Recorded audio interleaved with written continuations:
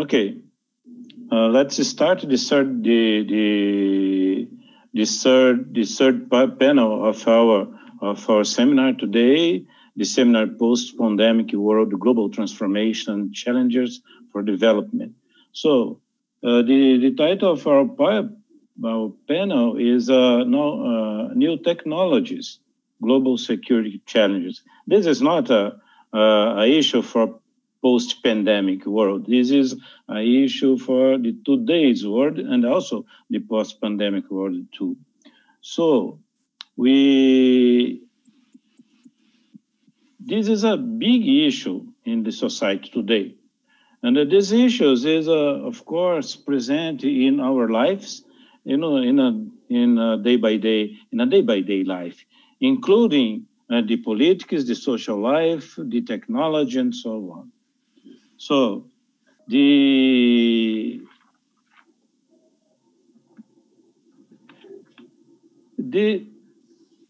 have today some new technologies. That's not so new, but new technologies that we are facing today. And these technologies like the connectivity technology, 5G, the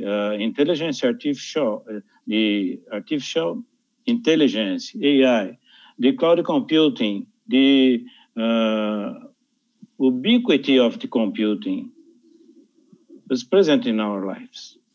So, and the collection of these technologies can influence in the civil society very deeply. This is the point. This is the point today. Today we are facing a very huge access to internet because the online work that we are facing today. I think I don't have the real figures, but I think that today the connection for the home office is the biggest in all times in the world. So we are connected to the world every time, every day, to performance work or to perform our work. This is a big challenge. This is a big challenge on security. This is a big challenge on our daily life. So we will have today the two panelists. We have Carlos Oliveira from the EU delegation in Brasilia, and Demi Getschko from the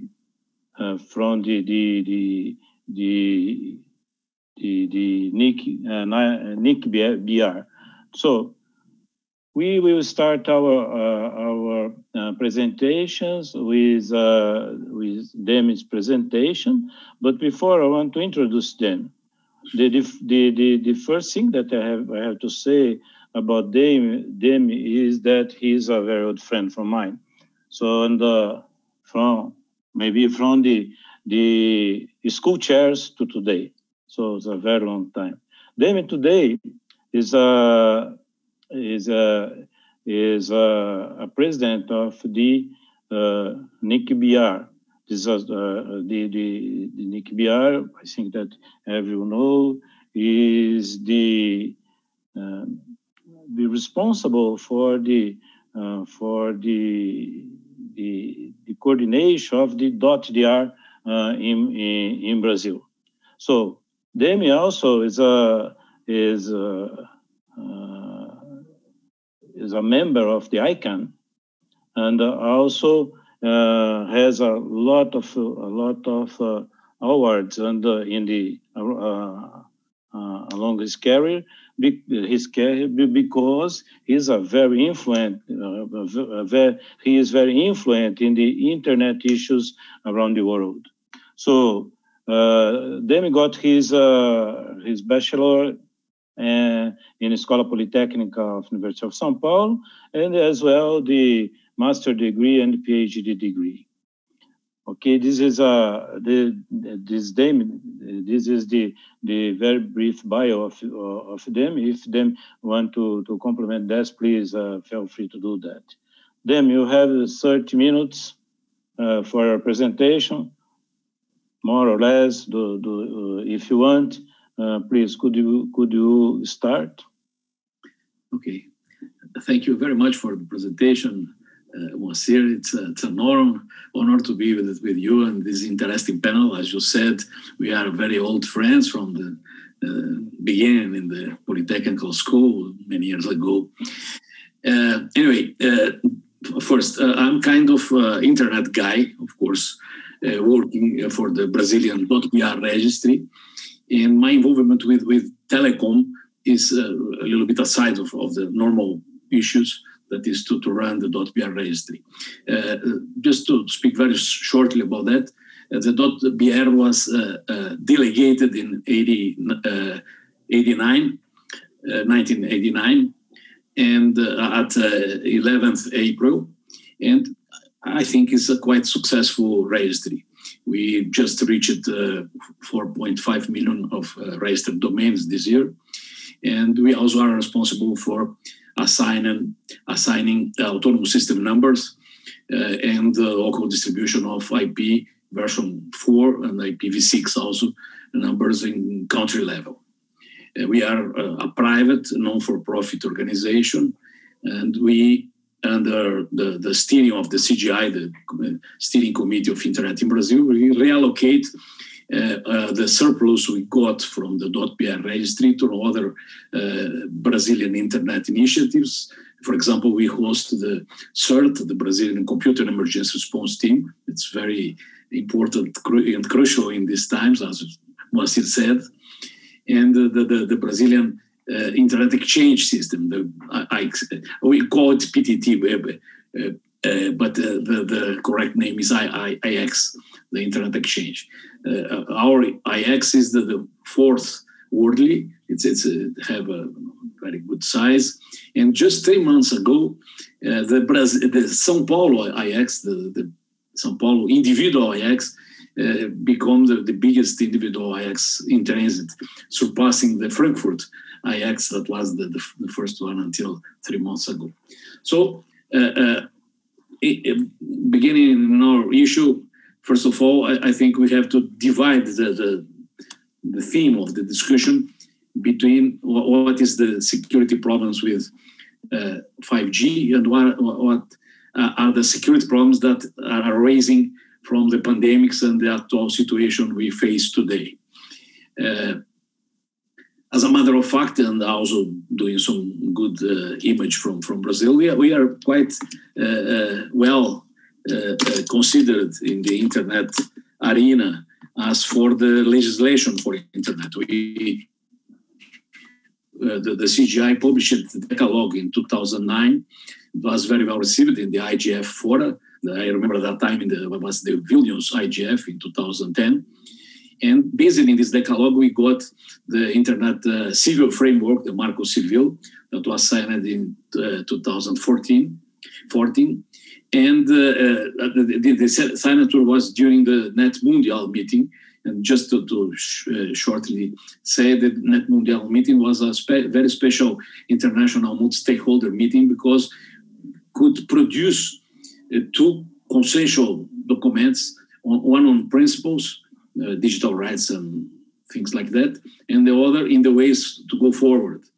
And finally, this year we have our National Private Data Authority implemented, that with the general law of personal data protection, we are in a good frame to see in the area of internet legislation worldwide.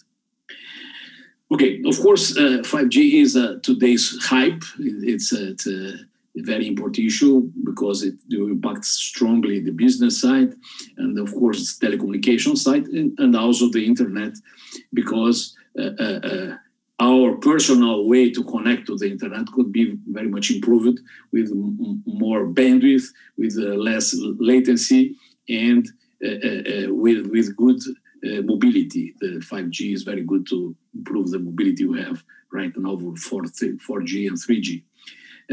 Not to mention the Internet of Things that is normally publicized that the Internet of Things will be strongly dependent on 5G. I have some personal views on that. I think Internet of Things is a mixture of a lot of solutions. There is no something like a silver bullet for resolve the Internet of Things issues, or even the Internet issues. I think 5G is a very important tool to add to this constellation of tools we have for the Internet. But if you think in Internet of Things, you have to remind that there is things that requires large bandwidth, wide bandwidth, like, for example, health systems. You can have remote procedures that have to have very small latency and have to have very good quality of communication. So, but you could use Internet of Things in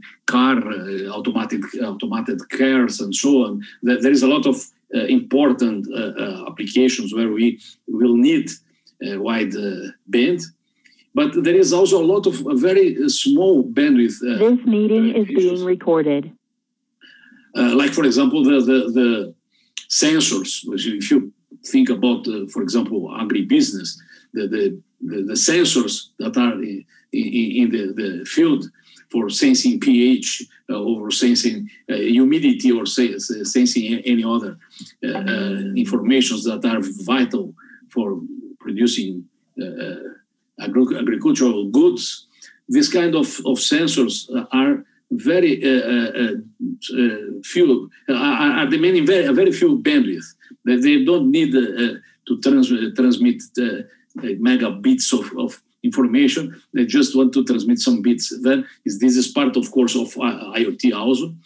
And of course, if you are inside your home, probably you will continue to use Wi-Fi or Bluetooth or other technology. Then 5G is very important for expand our personal mobility, for expand our bandwidth and our capacity to get streaming and other things while moving through the country.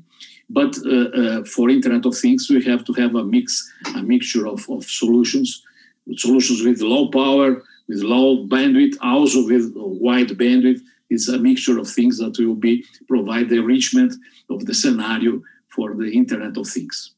Of course, security considerations arise not just of the technological characteristics of 5G. Of course, any new technology tends to be more secure than the older in the same area, because it involved a lot of new development, not new research on the area, and probably we can say quite certainly that new technologies tend to be more secure than the old ones. But the problem with 5G and the Internet things is that it will be widespread in a such way that we will have a lot of other options that can be ways to attack the system. And then there will be a lot of new ways through which the adversaries can attack one system or one device. Just to put this a little bit in a framing, of course, we have our personal data, we have our privacy that can be endangered, because actually our privacy can be endangered by our devices, our home devices, that can send information that is not what we hope to be sending around. And also you can, the attackers can focus on the infinity of devices connected to the internet to taking over and construct botnets that are the ways you can have denial of service attacks. The denial of service attack is one of the very frequent attacks we have nowadays, because can use also politically or in some way to disrupt services that are in different ways in target of the attackers. Then we have to be aware of course, when personal cars and health appliances and other applications will be also connected to the internet that it's doing right now. This could be critical, and we have to bring in our mind tough security requirements for the challenge that 5G will bring to us. The pandemics showed to all of us that worked as a strong accelerator towards the digital migration. Of course, all of us are looking to a digital migration sooner or later, but the pandemic accelerated this in a very strong way. And we observed that in the equivalent of 5 or 6 months, we have more than 5 years of progress expected in the old pace. And what we have expected to be in 5 years, we got in 6 or 7 months because of the acceleration of COVID. Of course, the impact this insecurity is that a lot of services that was in some way protected through walled gardens, to buildings, to physical protection that just allow the access to some persons physically. Now it's running via the internet, and of course it works as an attractor to attacks, because there is a lot of data now transiting through optical fiber, through Wi-Fi, through 4G, 3G, and in the future 5G. And it's not really true that these systems was even well designed to be migrated to the virtual world. Then it's important that the institutions that moves their applications from the physical environment with buildings, with walled gardens, with entry points, checking at entry points to the network. Sometimes the security provisions are obviously not sufficient in the new era and in the new scenario. And if you expand this to critical services like electricity or health or other services in a city, or intelligent cities, another important issue connected to Internet of Things and connected to Internet and connected, of course, also to 5G. If you expand to this, you see that we have a scenario that we have to be a little bit worried about where we are there. Just to put also some Brazilian numbers I collected this day. First of all, we have 3 good webinars about the impact of the COVID in 3 areas that is important to consider. One is education. Of course, it's more or less obvious that the gap in education could be could be increased much if you have different quality of access. To have remote education, you have to have good access, good quality of access to the internet, and this is not, of course, a reality in the whole country. 75% of the Brazilians are today connected to the internet in some way, not of course in the same way all the we have different bandwidths over the country, different forms of access, but more or less we have 3/4 of the Brazilian connected. And this is also clear in the business sector, where the optic fibers are most widely used access technology, with 67% of business, even the small ones, using fiber to get connection to the internet. This is good because fiber provides good stability, less packet loss, low cost, and very high bandwidth without big costs in material, because fiber is more or less cheap material. Well, just to say a little bit about automatization, just 4% of the Brazilian enterprises told that are using industrial robots. And if you go to the industry of the transformation, we have 12%, a little bit bigger. And in the logistic, 2% of Brazilian enterprises try to use automatized forms of delivery. Again, in the 5G, you have to have 2 or 3 technologies in Internet of Things. You have LTE /M, that is the long-term evolution, machine-to-machine type communications, normally using wideband and so. And you have narrowband Internet of Things, NB-IoT, that probably will try to use the free spectrum to provide low power and a wide range network. They're expecting to have 25 billions of connections until 2025 worldly. Then it's, of course, important to keep an eye on that. Finally, just to comment more or less some other things in 5G. Of course, the 5G has the mobility as one of the strong aspects, so strong characteristics of it.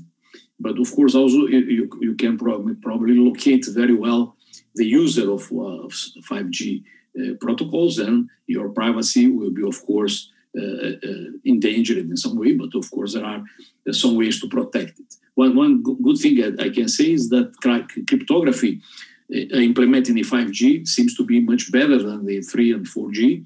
Then probably we will have less vulnerability in assessing the content, because the cryptography used in 5G is much more strong. The other thing that's important is that in some way the 5G could slice the network in some kind of personal subnets. This is good because it makes less prone to attack the central structure than if you have a distributed structure with small sliced networks for the users. If this sliced network are attacked, this in some way doesn't compromise the core of the system. Then it's important to have in mind that we have probably a better situation because of that. I think that putting the final points, of course, that they were aware that there will be security problems with 5G. We have a lot of security problems with the pandemic. It's clear worldwide. Even in our country, we have a lot of problems the last days about that. And of course, it's true that 5G will offer huge benefits. But one thing is certain: the technology will require much more focus on security. To be really going towards a digital world that will be very useful for all of us, we cannot lose the view of the security needs, and we have to pay a lot of attention on that. Thank you. I'm open for questions after that. Thank you. Thank you, Demi, for a very comprehensive presentation. Very good. And I have a couple of questions to make to you, but after the Carlos presentation. Carlos, are you ready?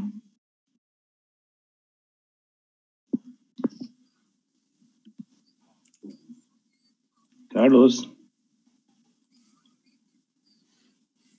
Amâncio, do you know about Carlos? No, it didn't work. He couldn't send the email. I can't, just a moment. So, could you please try to connect Carlos? And in this meanwhile... Can you hear me now? Oh, yes. Okay. I'm not sure if you can see me, but at least I can hear you and you can hear me, which is, I think, quite an improvement. I have to admit that normally this always works well, but to prove that Mr. Murphy was a remarkable thinker, if something can go wrong, it will go wrong at the worst possible moment. Anyway. Do you know Lady Brooks? Brooks Law? Okay. So I want to say a few words about Carlos' bio, and after that, Carlos, if you agree, you can start your presentation. Okay? Perfect. So, Carlos is also my longtime friend, and it's a pleasure for me having two old friends in the same panel. Talk is a very exciting topic. Well, Carlos is a counselor for information society and digital market at the EU delegation in Brazil. In this position, he is supporting the EU-Brazil cooperation in ICT policies like digital single market, digitalization of industry, and ICT research and innovation.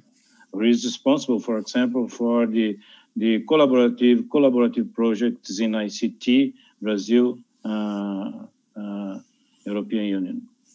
So, formerly he was head of the sector at the European Commission in the DG Connect in Brussels. Carlos holds his master degree and bachelor degree in computer system and telecommunication engineering by the Technical University of Lisbon, and also the master degree in public policy by the London School of Economics and Political Sciences. Carlos, if you want to add something, feel free to do that. And you have 30 minutes to your presentation, okay? Thank you very much. Well, my first words are to address my compliments to certainly Professor Moacyr Martucci that kindly invited me to join this event, but also to the other distinguished panelists. Demi Getschko is an old acquaintance also since my arrival here in Brazil. I have had the chance of exchanging views with him on a number of occasions, and I have to say that I look at his performance at the helm at NIC.br as actually something really an example of very committed work towards the development of internet to the benefit of the community as a whole, and not only on a pure commercial basis. So I think it's someone that I have a special appreciation also. And of course, I would like to address my compliments to the remaining members of the panel, Professor Amâncio, that kindly managed to put my slides on the screen despite my unsuccessful attempts. So many thanks. I would perhaps start, before we move into the next slide, say just a few words about the title, New Technologies, Security Challenges. One of the things that I'm going to focus is very much on the digital side. But in reality, in times of what we might call technological transition, like the ones that we are going through, with the strong emphasis that we are putting, for instance, on from the European side on the Green Deal, which to some extent is also a way of presenting a technological rupture. But also in the digital, we may say that the digital is already in the agenda for many years, but there are a number of aspects of the digital that are now being combined in such a way that it creates really the potential for more disruptive changes in the way we work, in the way we spend our day-to-day life, going from the shopping to the entertainment activities. And of course, the pandemic may not be, let's say, a decisive element per se, but it created a concourse of circumstances that somehow brought the attention to how our lives have the potential to really be completely changed by the fact that many of our work can be done remotely thanks to internet, but at the same time, how this also becomes an element of division for those that whose nature of work is not really adaptable to electronic mediated process of engagement with their work. This very much is something that is influencing the way we have been looking at the European digital strategy. Of course, we have from one side a very strong emphasis on the technologies, but also we have a number of surrounding conditions that largely determine the way we are going to address these aspects. I'm going to talk a little bit about this. And of course, I'll leave a few things for the possible questions that are likely to arise after, even to give a little bit of space. Next slide, please. Well, perhaps technologies. I think that Professor Moacyr and also Demi also alluded to some of the distinguishing elements. Okay, the role of artificial intelligence, even something as mundane as cloud computing that now, I mean, everybody takes it as more or less part of the usual landscape, but also new developments like blockchain, like quantum computing are largely making changes in the way we interact with technology, the extent to which it really replaces even the human intervention in many aspects, but also its influence when we discuss something like security.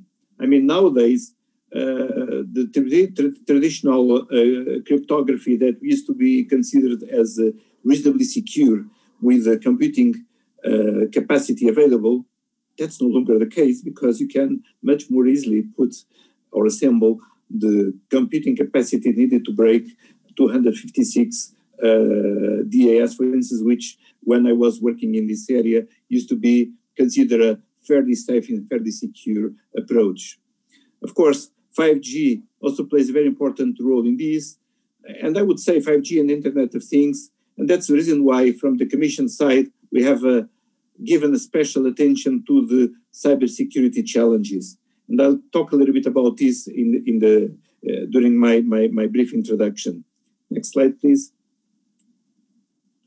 Well, I mean, this is probably something that by itself doesn't say anything new, but I keep insisting that 5G is not so much about the speed, because the speed is just, let's say, an additional enabler. I think that what is more important is the connectivity element and how we really have an ecosystem that brings together a very wide range of applications that deal with our day-to-day experience.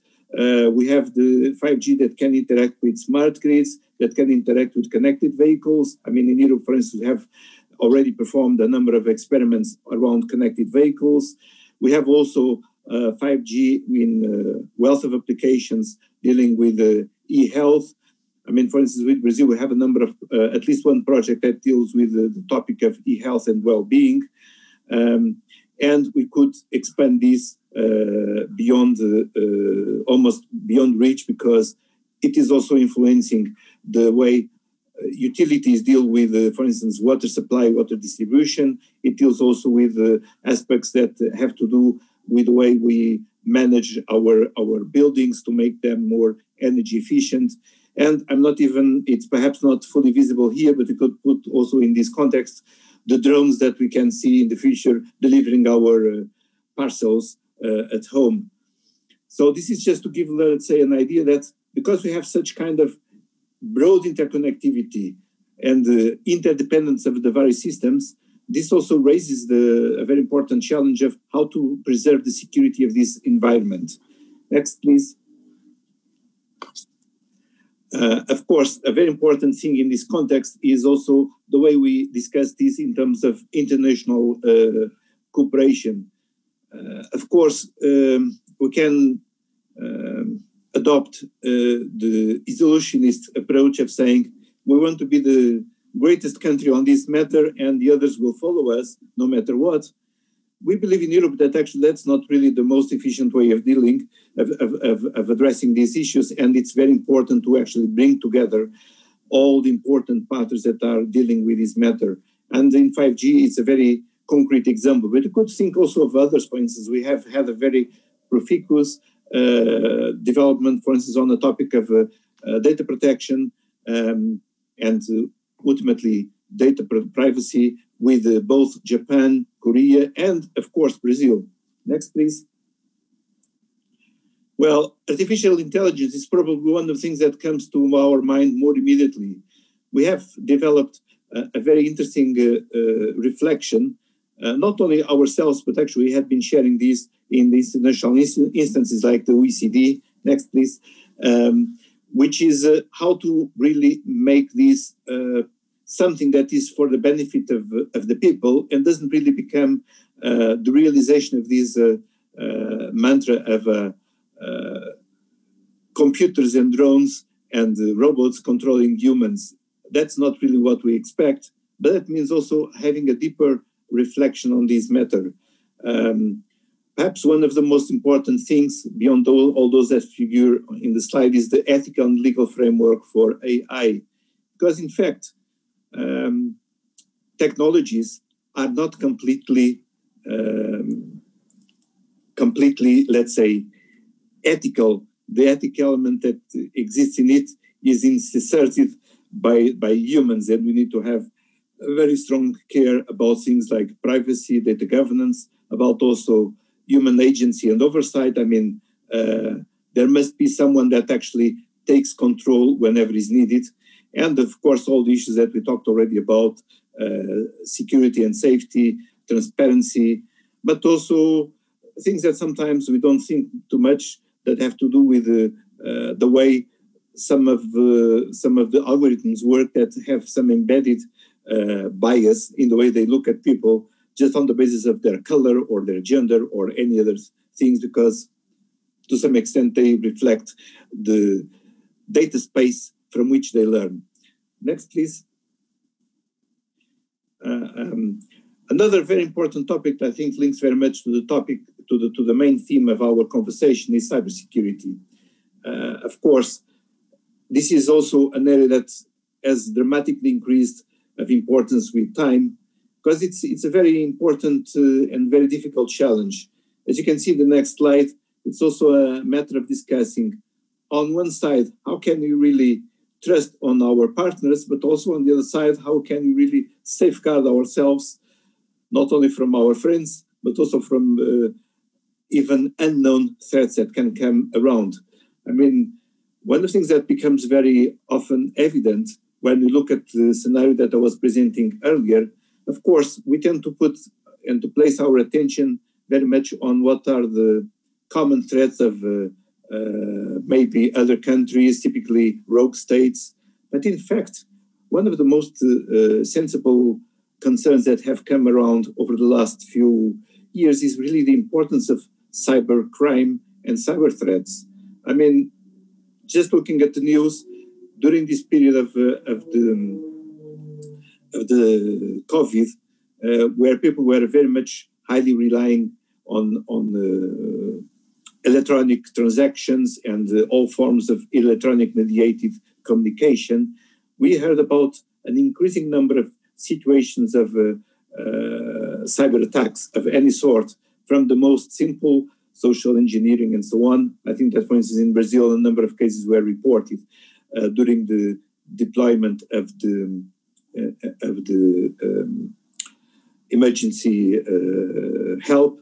And it's not really because the technology was not secure by itself. It's just because there are very subtle ways of profiting from people's goodwill on these. For instance, in my home country, or the country that I know best, use an expression that is very common, recently with the deployment of instant payments, we had a number of cases of people actually suggesting the others that, oh, you have a problem with your payment.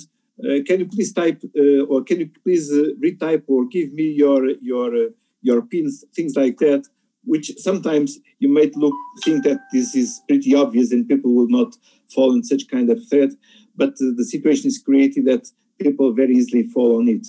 We are listing here a number of activities that are taking place from our side on this. Perhaps the most important is the Cybersecurity Act, because it provides the overall framework for what we are doing. But also equally important is the activities that deal with, for instance, the most, let's say, the most spoken topic, which is 5G security.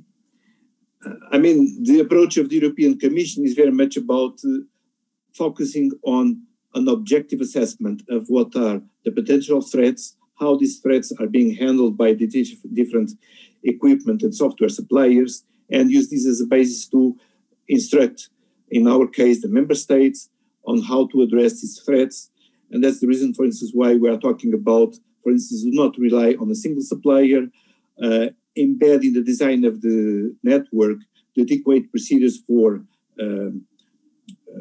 minimizing the points of single failure in single attack. And this is very much being developed with a strong cooperation with the ENISA.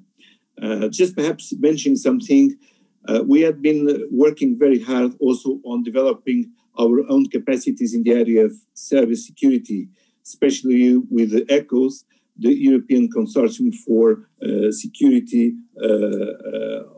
Operations, which is one of the partners of this research partnership with the private sector. Next slide, please. Well, ENISA is perhaps the most prominent entity that is working with the Commission on these areas. I mean, I'm just listing two particular instances of our work.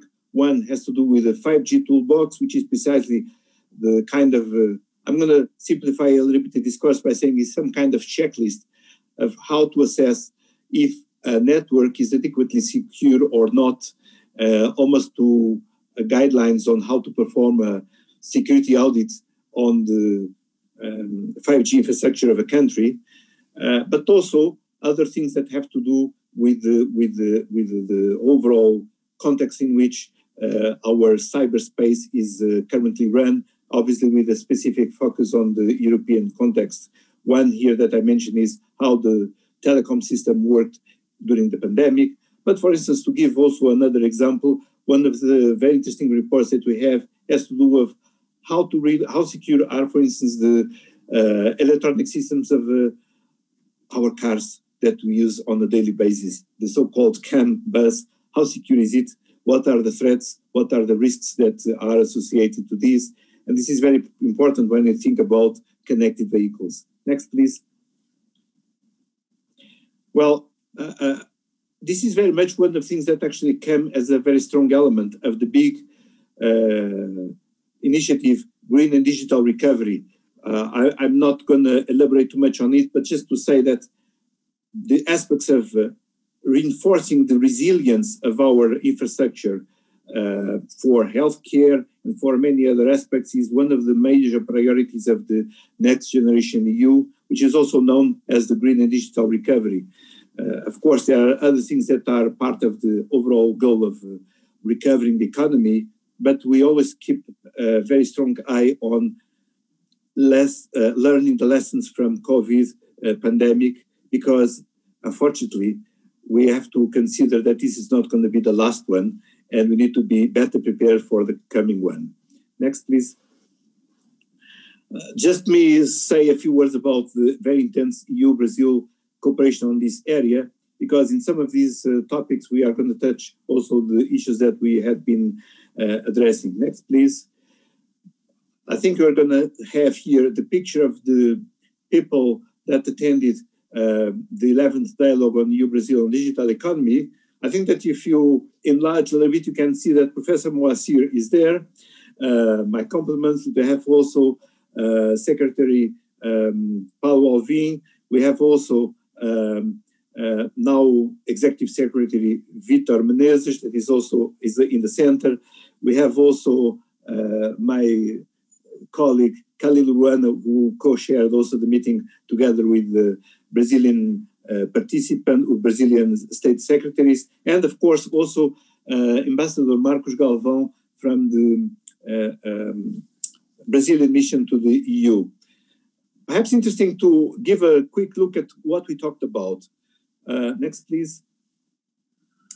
Well, of course, we couldn't really miss 5G and beyond, and of course, IoT. I mean, I tend to look at a little bit along the lines of what Demi mentioned. I tend to look at IoT as almost, let's say, a tool to make everything connected, but in itself is not something that we could discuss or present as a groundbreaking technology per se. Artificial intelligence, blockchain and quantum computing, high-performance computing, which to some extent is almost, let's say, something that has an additional step with quantum, cybersecurity and 5G security, digitalization of Industry 4.0, agriculture, smart cities, smart mobility, digital government, including digital signatures. This is just to give, let's say, an overall picture of what were, let's say, the main topics that structured our conversation. And we try to understand how we could better cooperate around this. Because, I mean, when we have a situation where all the networks are being connected, let's face it, when something fails, the propagation of the threat across the global networks is almost unstoppable. We had a number of examples of this in the past few years with the ransomware that was distributed, where before we could realize the thing was already spread all over the place. There were no firewalls that could stop it. So this is something that remains an area where international cooperation is absolutely crucial. Because more important even than the threats coming from people, from rogue states, is also the cybercrime. Next, please.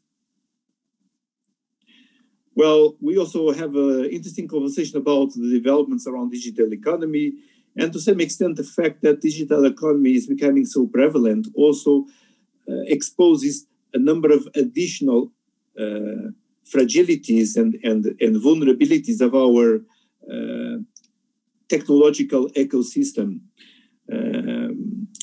Next, please. Let me just say here a little word about our groundbreaking development, which is the submarine cable connecting EU to Brazil. Well, as you probably know, at the moment, the connection or the traffic going to Europe actually doesn't go through this more straightforward connection. Actually, it has a deviation towards north direction to Miami. Eventually, somewhere a little bit further to the north, it crosses the Atlantic or the North Atlantic and arrives into the British Islands. And hopefully, by the end, it will arrive at the European Union. Well, as a matter of fact, when the decision was taken to go ahead with this project, one of the things that we have discovered is that in reality, the fact that the network or the connection was going through friendly countries wasn't necessarily a guarantee of the preservation of the security and confidentiality of the communications. And that's the reason why we thought that this was actually also a very good reason to increase the resilience of our connectivity between Europe and Brazil, ultimately also to the whole South America. We hope that actually in the next few months, we have this connection fully operational. Our estimation is the first quarter of 2021. Next, please. I mean, I'm just going to say a very brief word about personal data protection. Well, nowadays, what we see is that data travels around the world in every possible direction. And therefore, it's very important that we progress towards common standards of data protection. I think that we have made quite a good work between Brazil and the EU in this area because we have very convergent views about this. And we worked very much in connection with the Brazilian legislators in the preparation of this, of the LGPD, and also are sharing with Brazil also our lessons learned about 2 years of GDPR. And we hope that this will be also a way of also engaging more countries in South America and around the world to a notion of a common space for data sharing, but also for data protection. Next, please. Well, just a few days ago, we had actually a very interesting debate between Minister Marcos Pontes and Roberto Viola, the Director General of DG Connect. Actually, it was the second time that they had the chance of meeting. And if I'm putting a bit of more emphasis on the Director General, it's because in the European context, even if that might look a little bit, let's say, unusual from a Brazilian point of view, we could almost say that even if our political masters are the commissioners, in general, the Director Generals outlive the mandate of a commissioner. So they are, let's say, a guarantee of continuity. And also, this very much reflects an element of the European integration process, which is, let's put it, very much driven by facts and evidence, and a little bit less determined by solely by the political circumstances. Even, of course, the political circumstances always play a very important role, and the current debate about the recovery plan and the financing of the recovery plan also illustrates that importance. So I'm not undervaluing the importance of the of our political masters. Next, please. I mean, the COVID actually was a very interesting illustration about the importance of these. I mean, we tend to think very much about what can we do in terms of discovering new vaccines, discovering new treatments, and we tend to put all these very much in the context of the medical research. But in reality, for the case of COVID, there was a remarkable contribution that was given by the tools of the digital research, because, for instance, the supercomputing system in Europe worked tremendously together with partners in the US, also in Korea, to discover and to synthesize new medicines, also in the discovery of the synthesis of the new vaccine. And it is something that sometimes go astray. At the same time, as the things become more digital, it also became another element that needs stronger protection, stronger security measures, because we could also imagine a conflict driven by a biowar using these tools. Next, please. I'm going to not elaborate too much on Horizon Europe because that's probably less relevant for us. Please, next. Next. And next. I mean, what I would like to say is that in reality there is something very interesting that we are working with, and we have very interesting projects for the future. Is about something that is called Destination Earth. It's very much about exploring the possibility of developing a digital twin of the Earth that allows us to really better prepare the next pandemic, but also the evolution of the planet as a whole, as a broader ecosystem, and that very much relies on data that is going to be collected not only in Europe but around the world to feed into this model. Next, please. Next. Let me just say a few words about Galileo. I mean, we're talking very much about security, and one of the things that actually people are used to say is that now almost every car that is sold all over the world comes with a GPS system. Actually, we have one GPS receptor in our mobile phones, in our smartphones. What Europe is doing with Galileo is actually improving the current system to make it more reliable, more resilient, and also less vulnerable to what could be the potential interference of a single country that controls at the moment the global positioning system.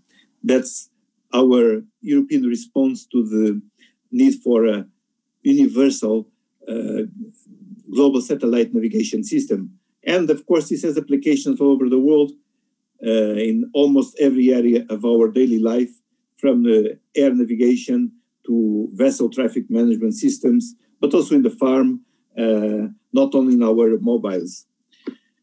I think that I'm coming a little bit to the end of my presentation. The next slides are very much some reiteration of these.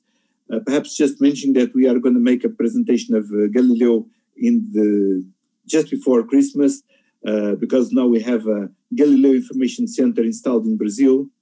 And something that is a bit connected to what I was talking about, which is about the Destination Earth, which is the possibility of actually integrating here the information of Earth observation coming from the Copernicus satellite constellation.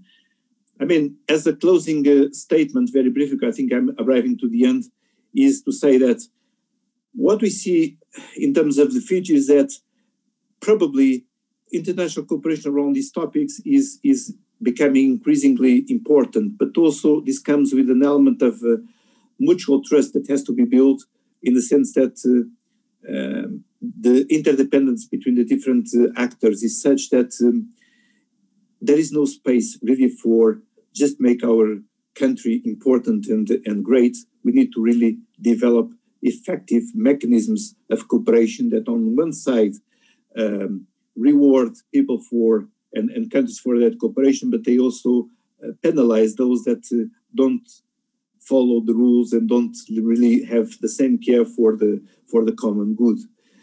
That's the reason why we put so much emphasis on multilateral cooperation on all these topics, which is not an objection to have a strong effort in mastering the technologies and have our own capacity of understanding how these systems work and how each country can be effectively protected. Well, I would like to to stop here. Probably some questions will arise. Thank you, Professor Moacyr. Thank you all my panel colleagues. Over to you. Okay. Thank you very much for a very good presentation, providing us with an update of the technology in Europe, and also the updating the Brazil-EU cooperation actions. That's very good. Okay, thank you very much. I want to open the floor or the video or the microphone to the audience to questions. If someone wants to make a question, please raise the hand. Yes, Eduardo Viola. And please. Vera, Eduardo first, Vera second.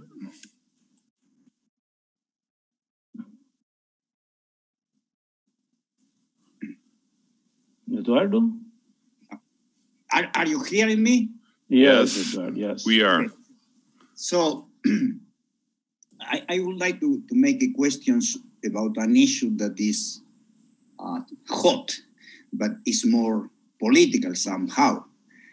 How do you compare, this is addressed to both speakers, how do you compare the advantage and disadvantages for a country like Brazil, but also for Europe, the 5G of Nokia, Ericsson, Samsung, and Huawei?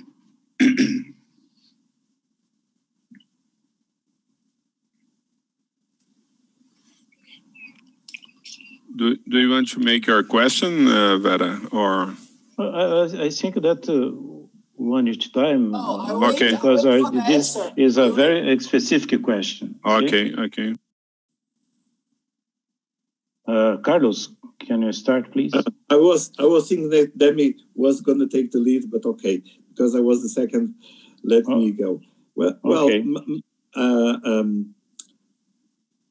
I mean, we really think that actually, perhaps there are a certain number of myths that have been propagated, which are indeed do not reflect the reality. The first is that the 5G is a debate between, or is a dispute between US and China. And in fact, I didn't elaborate too much on that, but in reality, as far as the early 2014, even a little bit earlier, we engaged with partners in Korea, in Japan, in China, actually in Brazil, and even in US, precisely to promote some convergence about what should be 5G. Because we really wanted to have something that would be a universal system, and a universal system that will provide secure forms of secure and reliable communication across the globe in the context of 5G. I mean, in a period where it was already very visible and very apparent that we are moving from closed ecosystems into increasingly interdependent ecosystems from a business point of view in terms of value chains and so on. that if you don't trust on each other, the whole thing collapses. And that's the reason why we believe it's very important to focus our attention in this debate, not so much about the company A, B, or C, but more on the objective criteria that allows us to say this system is secure or this system is not secure. Because in reality, even if you look a little bit back, we see that the vulnerabilities of IT systems are not really exclusive of equipment coming from a particular country. Every system in the world has its vulnerabilities, has its weaknesses. Of course, what we want to have also embedded in this debate is also an equal level playing field in terms of how these companies operate, under which conditions they operate, what is the oversight mechanisms that exist to assess if they are complying with the rules, and such kind of oversight system cannot rely exclusively on the capabilities of a single country. I mean, companies like Ericsson, Nokia, to give an example, are publicly traded companies. Their operations, their business practices, their equipments are being scrutinized all over the world, from let's say Washington to Beijing to Tokyo. I think that this is a very important element that you want that is applied exactly in the same terms to all the actors in this area. And of course, this doesn't prevent each individual country, as it is the case in Europe, of if he has founded reasons to consider that a particular company is not playing the game, of imposing some restrictions on it. In terms of technological capabilities, I would say that we are not talking about someone being, let's say, ahead of the others. I mean, there are long debates about who has more patents. I mean, I think that each country has its own narrative, and in its narrative, it has also always more patents than the others. I prefer not to engage too much into that debate. We tend to think that companies like Ericsson and Nokia have quite a strong position in this area. But as a matter of fact, one of the things that was at the center of the debate when we had these discussions back 5 years ago or even more, was precisely to create a situation where we didn't have a single country that, or a single company, let me put this way, a single company that could somehow take hostage of the others regarding what would be the ability to really use that essential patents for the deployment of the technology.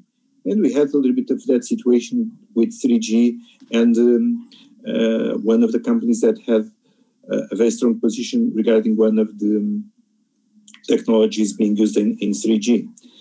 I mean, I would stop perhaps here, maybe, and pass the word to Demi, and then we can come back if there are points that, in your view, I may not have fully answered. Okay. Demi, please. Okay, thank you. Now, first of all, I'll take advantage of a citation that Carlos did. I remember in '96, John Perry Barlow made the independent declaration of the cyberspace. And Antonio Guterres, the General Secretary of United Nations, 2 years ago, did the actualization of this with the interdependent declaration of the digital world. Now we are in a world where the interdependence is clear, and it's very important. Then, first of all, we are all interdependent in this world. There are many factors to consider when discussing this. There is one simple factor, that is, if you have an installed base of some manufacturer, could be easier to upgrade using the same manufacturer, because I'm talking if you are a telco company, because of course there is no standardization process to upgrade from 4G to 5G that is independent of companies. But if you want some kind of comments on security, there is another question in this area. I would be worried if you discover, for example, backdoors in an equipment. Not because of international conspiratory theories about what we'll do with the backdoors. But I remember, I suppose 10 years ago, there was a problem with a backdoor in a manufacturer from Europe. The backdoor was did in a good faith to recover situations when you have stuck it in some problems. Then you can use this to recover some device or some situation. But of course, this falls in the hands of the people of not with good faith. And if you have some kind of opening or some kind of door, this will be explored by others. Then it's important not to, like for example, that if you have backdoors in cryptography, it is impossible to keep this in secure hands. Then it's much better not to have this kind of backdoors anyway. Then not entering in other more complex discussions, it's important to guarantee that, for example, we have an important case of the DOS, denial of service. The biggest DOS we have some years ago was based in very small, simple cameras that installed in a lot of homes that has no any kind of security, and a lot of attackers could be living inside these cameras and provide a big bot attack to the devices and to systems. Then it's very important to keep in mind security issues. I'm not talking in favor or in disfavor of any manufacturer or country, but if you are involved in buying this kind of equipment for your country or for any other situations, please be aware to have a close look to the features of the equipment. Thank you. Thank you, Demi. This is a very good point, because I think the culture of cybersecurity is very important. We have to have a program or like a public policy, something to maybe to increase the awareness of cybersecurity in the population. This is a key point on that. Vera, the microphone is yours.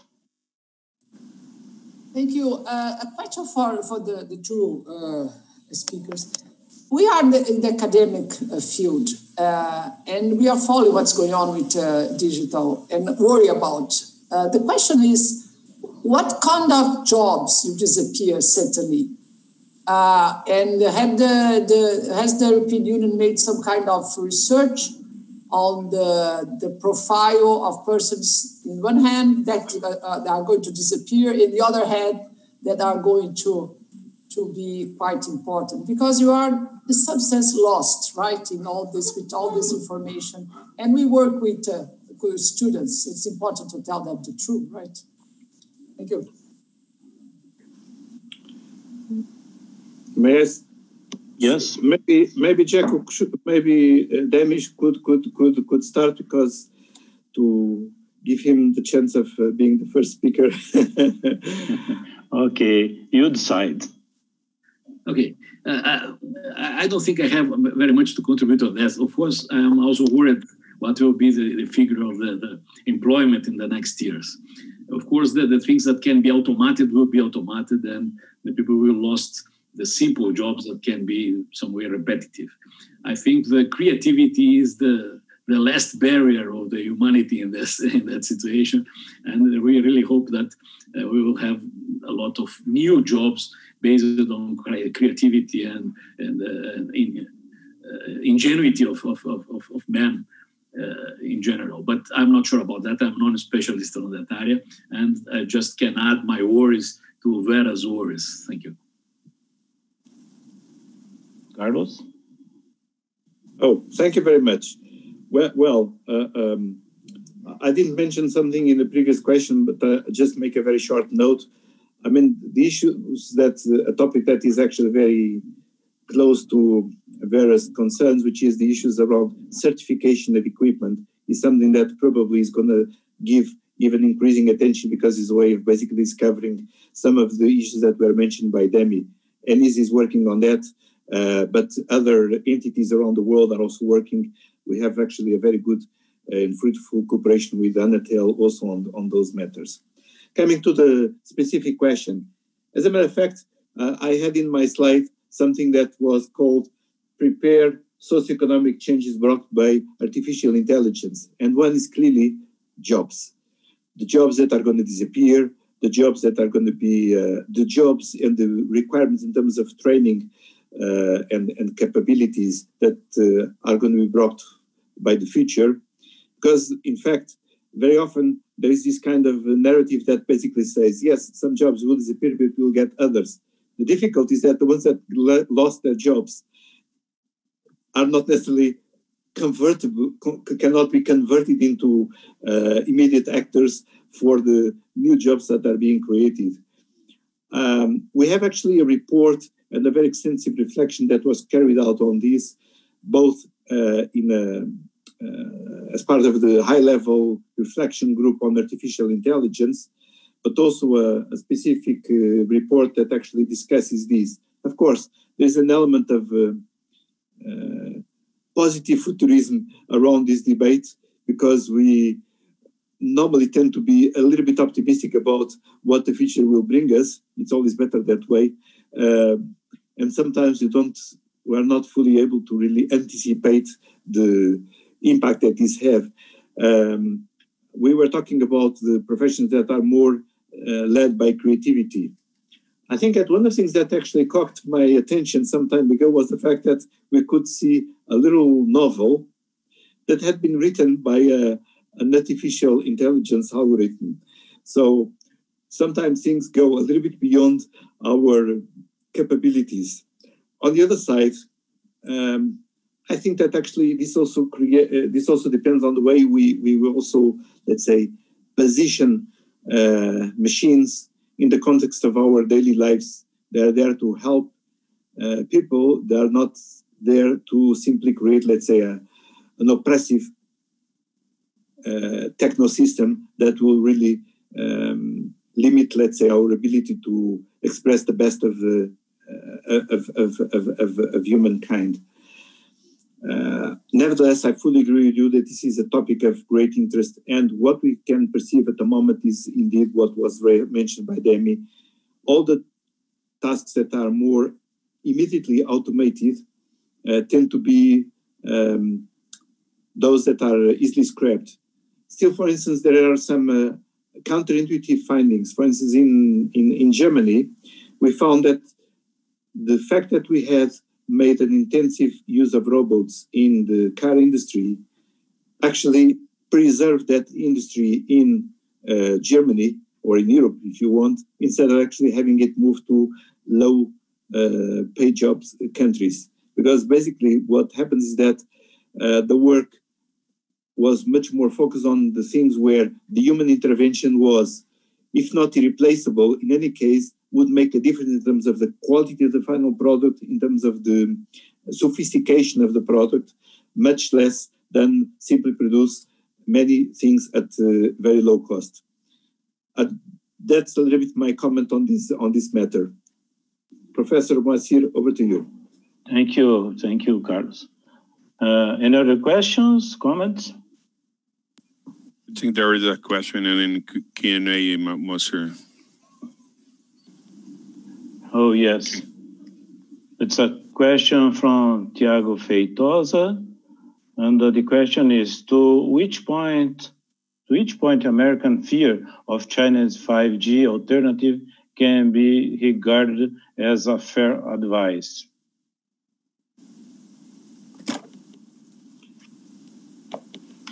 That's a very tricky question. Yes, it is. I agree. Well, I mean, I have read a number of comments and observations on this matter, and there is one thing that actually caught my attention in a number of occasions. We have actually overwhelming presence of American companies, for instance, in the typical areas of cloud, software appliances in general. I mean, if you think that ultimately a browser and mobile, perhaps a browser and many of the software that actually is running several aspects of the internet comes from US companies.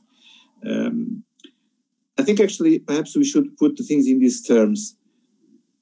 Whoever is developing a system, what we need to avoid is a situation of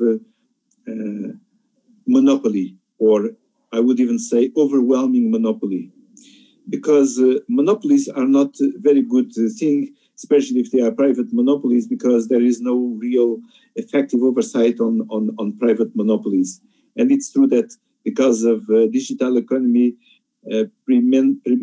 allows for tremendous economies of scale. I mean, it's very difficult, for instance, to imagine a competitor to Google in the current situation, because unless there is a dramatic technological breakthrough that will make their products completely outdated, it's very difficult that they can lose a little bit their dominance. And at the moment, we have already observed a number of situations where, both from the typical GAFA companies, there is an abuse of their dominant position. Hopefully, in Europe, for instance, when we discuss 5G, we can even choose between two, Ericsson and Nokia, for instance. But, and we'd like that example will be also the case in many other areas, because I think it's always better not to have, let's say, an excessive dependence on a single supplier. Of course, I think that our American friends might have their own approach about 5G. To some extent, even their emphasis on Open RAN somehow mirrors a little bit of an idea of how to circumvent or find other elements of interoperability within the 5G infrastructure. I mean, I think that's all what I can say at this stage. Maybe Demi can help by bringing also his insightful perspective on this. Thank you. I have few things to add. I think you pictured the scenario very well. I think if there is a way to go forward, of course, we have to be aware of monopolies, and we have to be aware of not buying systems that can be compromised. I'm not so much involved with the conspiration theory, but I really stress that we have to have equipment that has no vulnerabilities, because it will be explored anyway. If you have some kind of vulnerability, it will be explored for good or for bad, independent of the wish of the manufacturer, or even of the country that this manufacturer is on. Then I agree with this. I don't have much to add on that. We have to go forward with open eyes and with in good faith, and preventing to buy things that we put in danger our community. Thank you. Okay, thank you.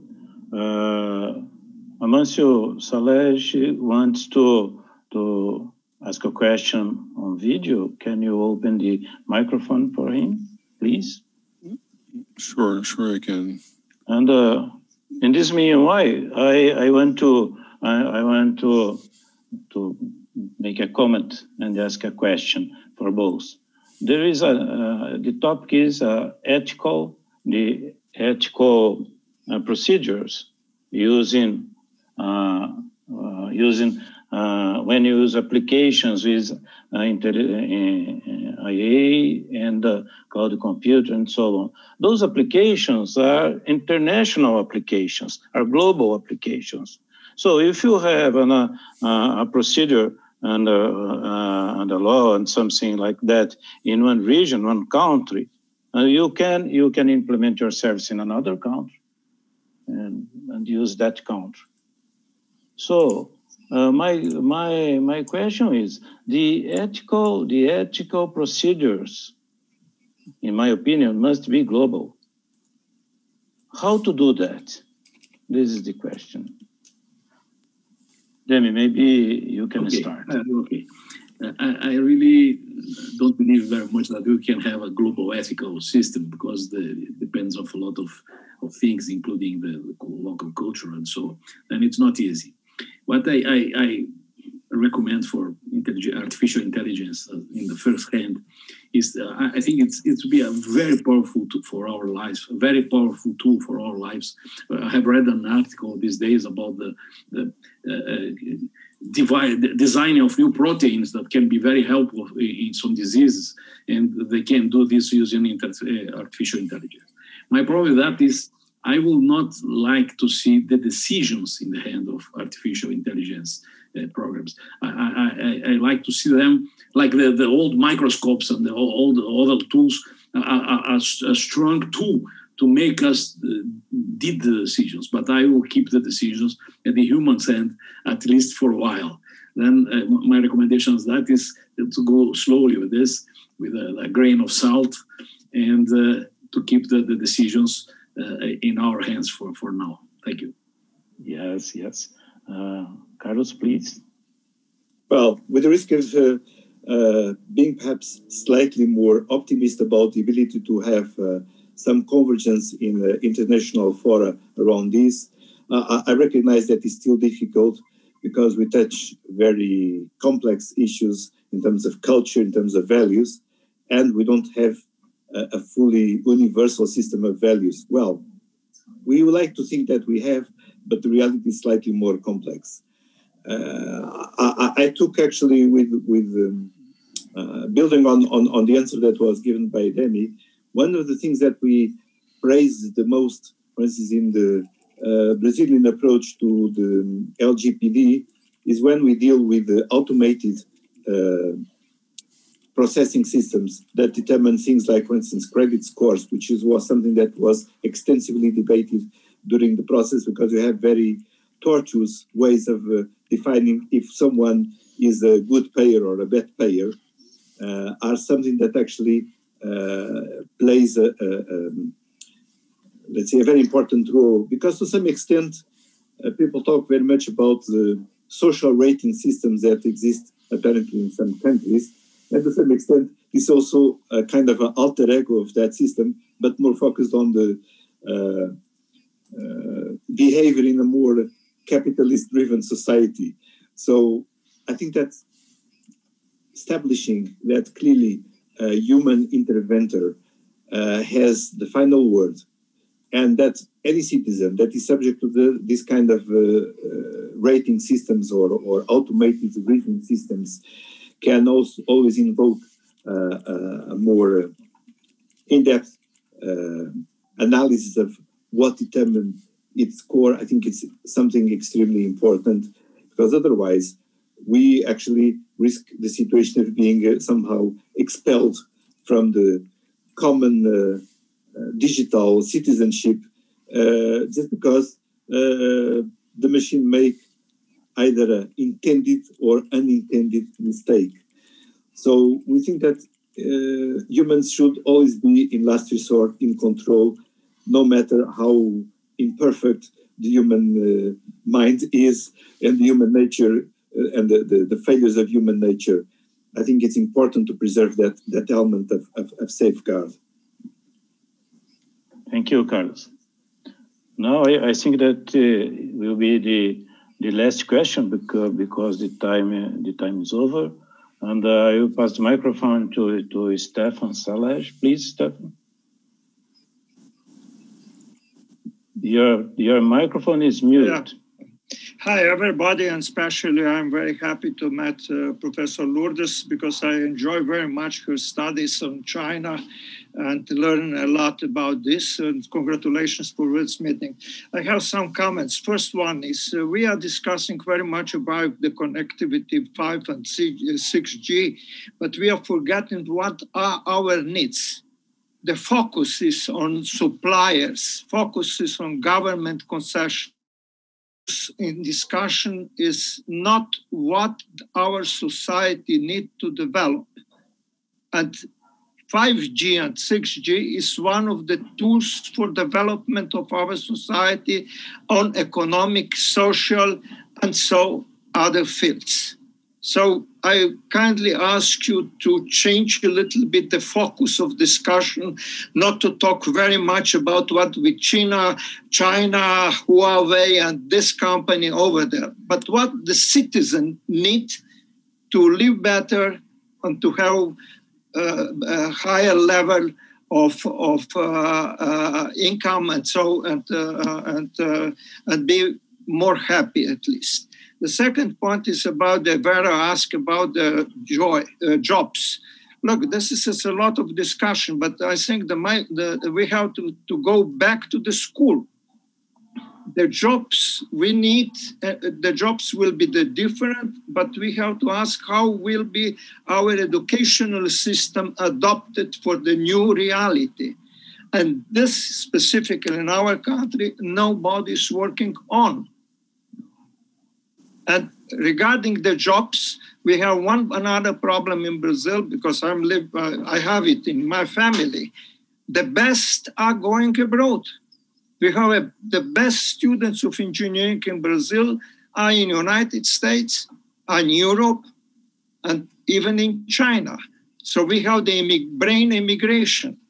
And nobody is also talking about this. So this is the two problems that we have. The third point is this change, technological change, means, as Minister Carlos Oliveira explained very well, the big opportunity, the development of our business, the business opportunity in Brazil as well on software and also hardware. By the way, everybody is talking all the time that we have this company, everybody in Brazil forget that we have even Brazilian companies producing equipment and software. And this is also the big opportunity, especially if we work together in international cooperation. So thank you very much. And I think the discussion is open. And Professor Moacyr is leading this discussion at USP with the think tank on implementation of 5G as an honest broker. Let's say to put, and to Mr. Professor Demi as well and other players. So thank you very much.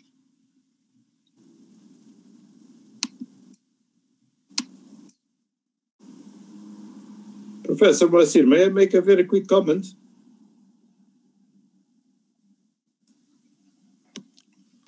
I hope so. Go ahead, please. Sure, go ahead. Well, it was just to say that I'm very glad with this intervention. I thank you very much for bringing this to our attention. As a matter of fact, I didn't emphasize it enough in my presentation, but as a matter of fact, our first slide had a block saying technology that works for people. I mean, let's put the things in the right proportion. Technology is worth because it liberates creativity potential that is supposed to deliver better life conditions for people. We have seen, for instance, that during the pandemic that sometimes the fact of having internet would make the life or die of some people. The fact that we have a remote caring system that allow us to identify that a particular person was in a life-threatening condition allows sometimes to break the door and get that person out. Didn't work all the times. That's probably one of the things that we need to put more emphasis, how technology really changes people's life in a way that makes them happier, that brings their better quality of life. I think this is of utmost importance, but also looking a little bit wider, this is not only for individuals, this is also for the society as a whole. I mean, technology has always this double side. It can work for the best, but also for the worst. And you need to develop an element of awareness of the negative elements, even to develop, I think that this was mentioned in an intervention this morning, an element of critical thinking in people's minds. Many years ago, I think it was about 15 years ago or so, I was running a little program on the School of Tomorrow. And one of the things that we talked very much was the concept of digital literacy.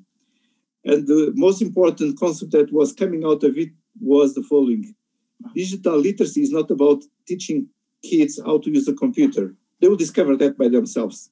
It's how to make them understand what is spreading words, what is communicating through the internet, how this changes cognitive processes, how this changes communication, how this changes the way people behave, not only individually, but also collectively. And I think that actually the reality has shown that we have still a lot to learn on that across the whole globe, because that's not an issue in Brazil or in the US, is an issue across the world. We need to assimilate better the good and the bad of the technologies that we are using. Apart from that, I was very thankful for actually bringing our attention to this aspect. Thank you very much. Thank you, Carlos. Demi, do you want to add something? Very, very simple, very short. First of all, thanking Professor Stefan for the nice comments and also the nice words of Carlos. Just to add something that we have to have in mind to promote even our technology here in Brazil and our communities. It's important to strive to have free spectrum in some chunks that you can use to develop femtocells in 5G, for example, small cells that can be developed for national industry. We don't have to all the types to be related to the big industries outside. Then it's important to have the free space in the spectrum when you can develop technologies, national technologies, outside technologies, small technologies that can connect more people on that.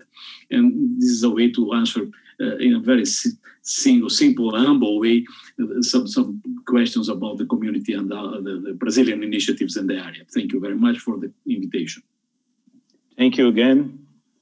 Thank you, Carlos. Thank you, my friends, to this very interesting panel, very interesting questions. And I want to thank you all for attending. Thank you. And let's go for the next panel because we are 50 minutes late, but let's go. Thank you very much. Thank you all. It was a pleasure and an honor to be participating in this event. Thank you very much. Thank you. It's an honor to be here. Amâncio, the floor is yours. Thank you very much, Moacyr. So let's start our new panel. The name of the panel is Impact of the Pandemic on International Trade Policies. We have the honor to have here for this panel Professor Lourdes Casanova. She is Director of Emerging Market Institute at Cornell University, and also Professor Dr. Otaviano Canuto, who is a Senior Fellow in the Global Economy and Development Program at the Brookings Institute. Professor Canuto was a colleague at the Institute of International Relations. We lost him, so missing you so much at the Institute, Professor, but you know that you have a very important career. Start talking now. So let's start with probably for sure. Let's start with Professor Lourdes. Is that okay for you, Professor Canuto? Yes. Okay, so let's start with Professor Lourdes. It's an honor for having you here, Professor. Thank you very much. Amâncio, the honor is mine, and also to share the panel with such a great scholar, now great friend, and actually have to share one anecdote. We shared another type of lockdown. He accepted an invitation for speaking in Cornell in a conference about Brazil and Latin America. So he came from Washington and actually had two speakers from Brazil. Well, you were in Washington at that time.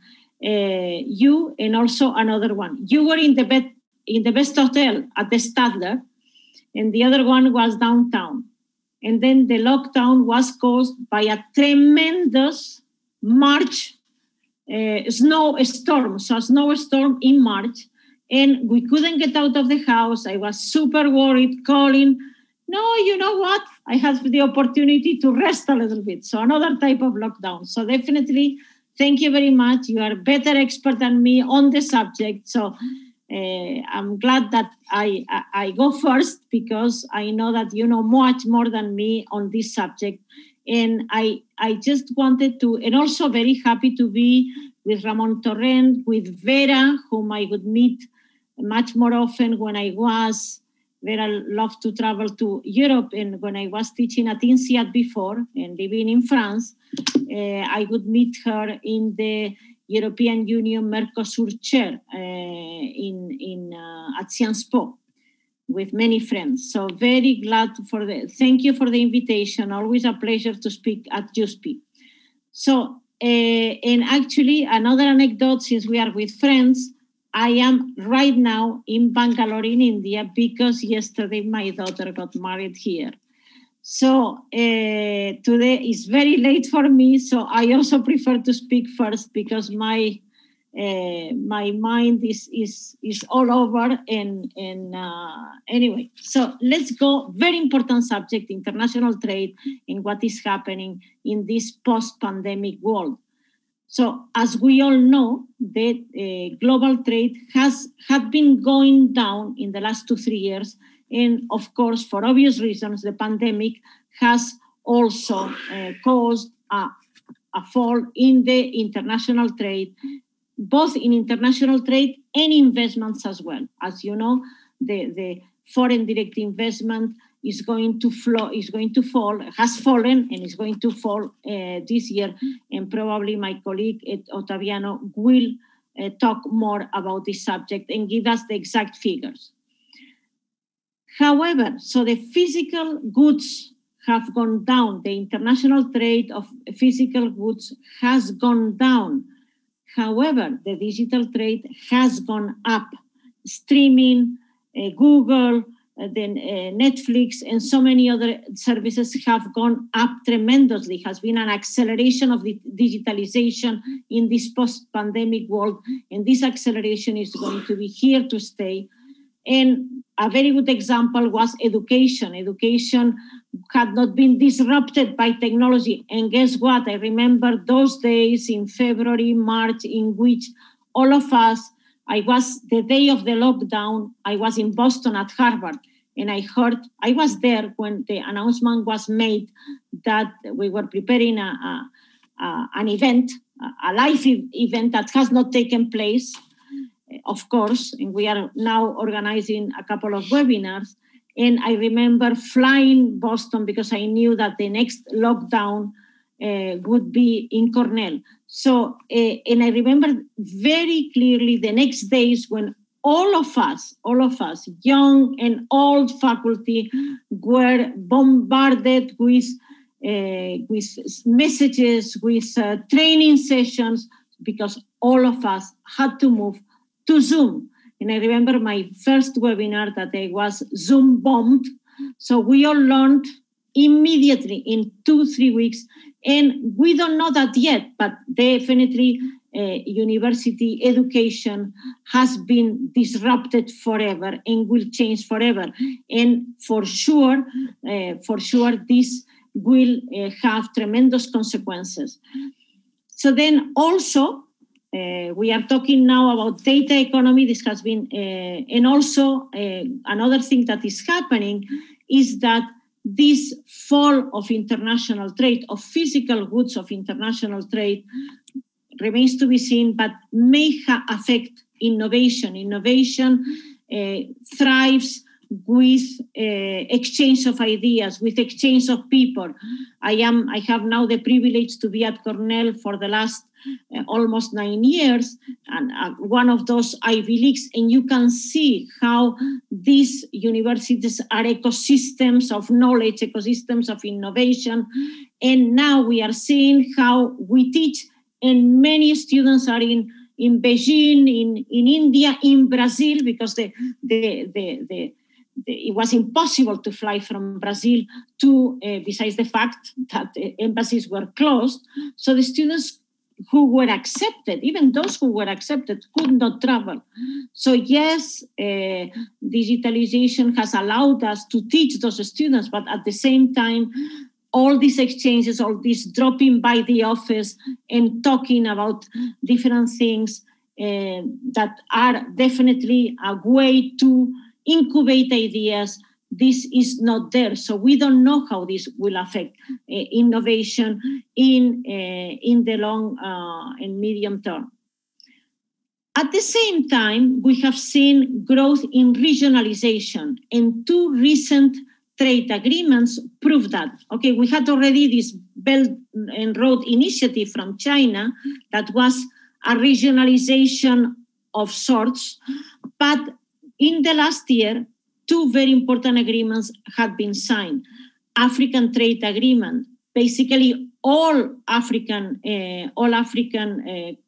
countries have signed this agreement, very important for the continent. The continent, 6 of the 10 highest growth countries in the world were in Africa in the last 10 years, of course, from a very low base, but definitely very important trade agreement that is optimistic. And even now, a few weeks back, Nigeria ratified this agreement. But most importantly, RCEP, the trade agreement in Asia, in full pandemic, it took us, many of us supposedly experts on this field, took us by surprise. It's not only that friends, and I wouldn't say enemies, but definitely not the best of friends, signed the agreement. So countries like Japan and Korea that are close allies to the US in Australia signed the agreement. And also those countries in Southeast Asia they were more friendly already with China. This was China-led mainly. So it's not only the fact that the trade agreement was signed, but also this agreement sent to the world. So China saying, Asia saying, we want to look forward. We want to look at the post-pandemic world. And even if global physical trade is falling, we want to trade more among ourselves. So definitely a very important agreement. And definitely in this regionalization, we have also seen a number of new multilaterals being sent. And now we have the new development bank led by a Brazilian, a tremendous colleague and friend, Marcos Troyo, that is bringing a new energy and new ideas to these banks that are more than regional. They pretend to be global, but definitely different from what we are used to be. Not US-led, not European Union-led, but emerging markets-led. So in this, also we see the world upside down. We see also a world that emerging markets are taking initiatives. So then we see a rise of multilateralism of another kind, which is interesting. Again, as I mentioned, a multilateralism in which not always, definitely the New Development Bank is one of those, not one of those that are led, as we used to be, by the US and the European Union. At the same time, let's don't forget, and this was mentioned a couple of times in the previous panel, the US-China trade war, definitely very important. That is leading the world to different standards. So again, if we look at 5G, 6G, mentioned in the previous panel, and I'm not going to extend myself, but it's not only this launch of these different standards, but also countries like Brazil, and again, that occupied part of the discussion in the previous panel. Countries like Brazil or European countries are called by the US to choose. You have to choose one or the other technology. Let's forget about safety issues, but why Brazil has to find itself choosing under pressure one or another technology.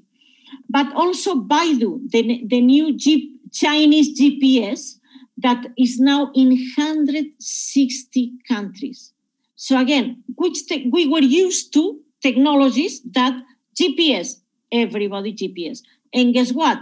With this new satellite launched by China, this Baidu in a few months is now adopted by 165 countries. So again, these different standards dividing the world. I said digitalization is somehow uniting, but definitely these different standards may change the world. And also, I wanted to mention another technology, and I wanted to mention a State Grid Corporation with great investments in Brazil.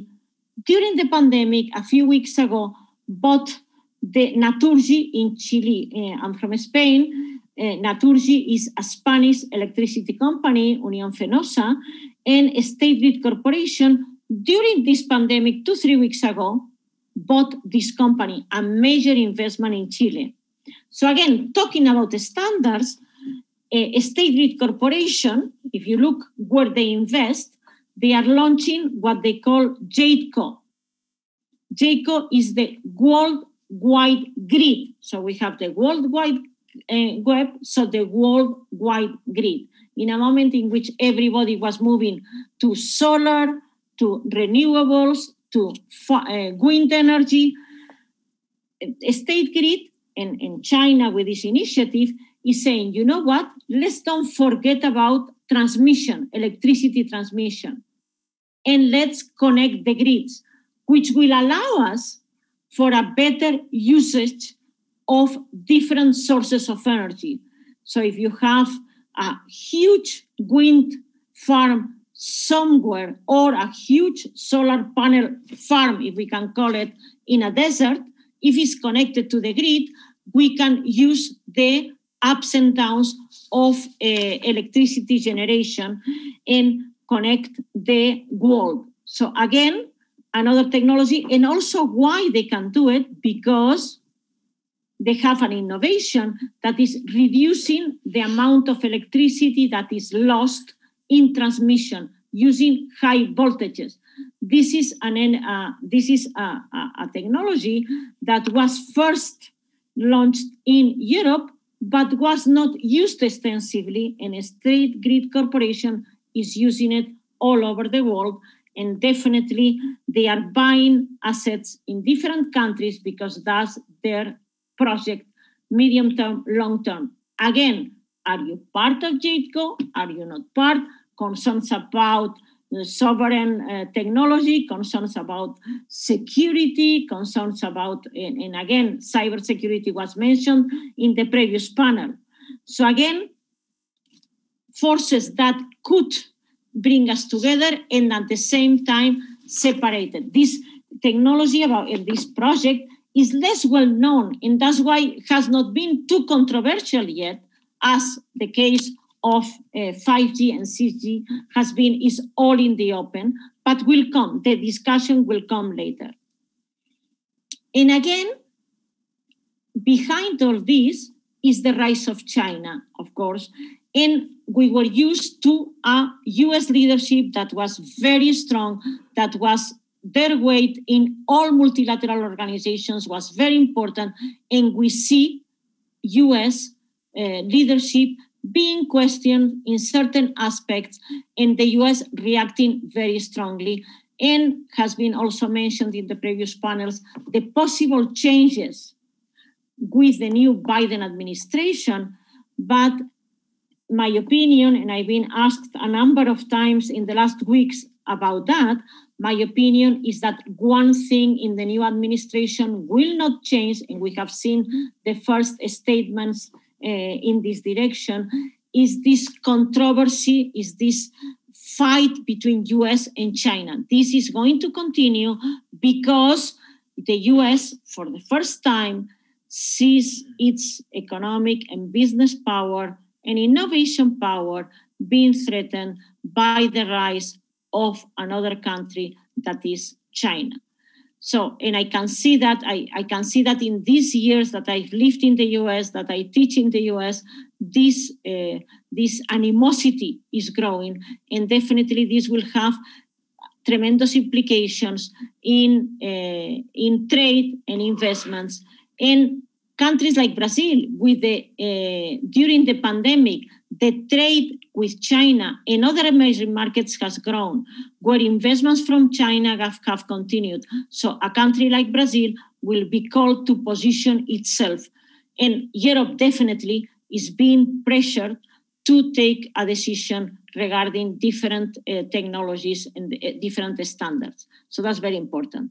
And I will leave it into that and pass the word to a person I admire a lot and has done a tremendous work in these subjects, that is Otaviano Canuto, and knows much more than I do on this. Well, Thank you very much, Lourdes. Please, Canuto, you have the floor. Right. Thank you. Thank you. Thank you all. Thank you, Amâncio, for having me here. It's really a great pleasure, at least to meet virtually Lourdes. I know Vera is there as well. And also a pleasure to kind of return home because as Professor Amâncio mentioned, I was a professor of macroeconomics for the first class of undergraduates on international relations at the University of São Paulo. So I'm coming back to some extent, even if virtually.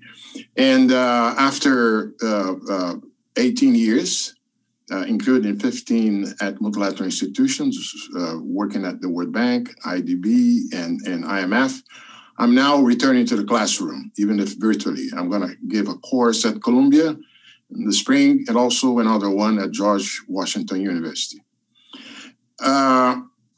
So great. I share Professor Lourdes' view of the future ahead as something mixed.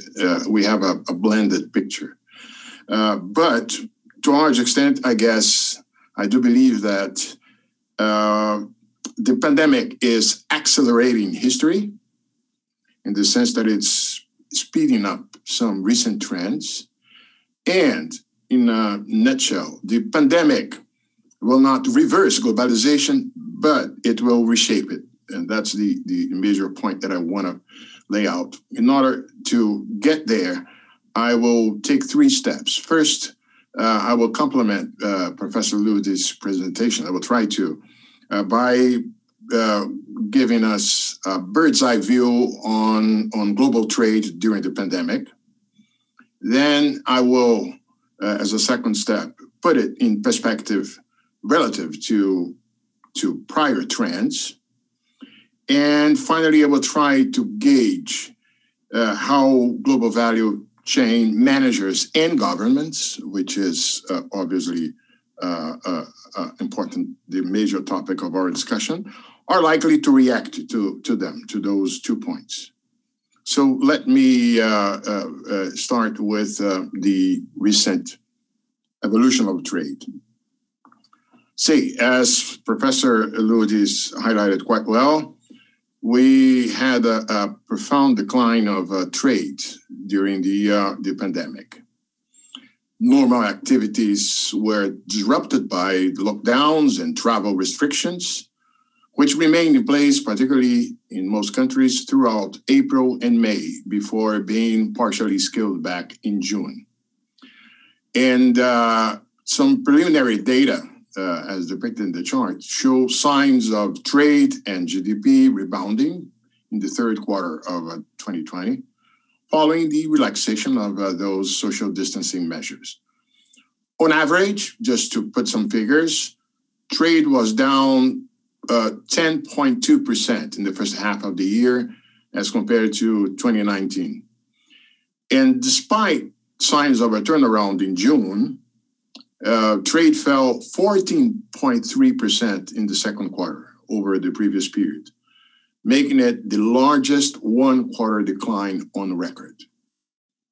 So overall, the trade impact of the pandemic is comparable in size to the financial crisis, the global financial crisis, although the current crisis is of a different nature. The chart shows the latest WTO trade forecast that was released on 6th of October, where a 9.2% drop in the volume of world merchandise trade in 2020 is to be followed by a 7.2% increase next year. So clearly, merchandise trade is still to remain well below its previous trajectory. Trade growth is expected to slow in the ongoing fourth quarter and beyond as countries face new waves of contamination. In fact, the actual performance of trade was slightly better than forecast in the middle of the year, but the strength of the recovery is still uncertain, and trade will remain vulnerable to setbacks as long as the pandemic persists. Many countries already experience second waves of infection, prompting governments to consider stricter rules and confinement measures that could eventually weigh on trade. We are seeing a race between vaccines and COVID-19, and it is still on.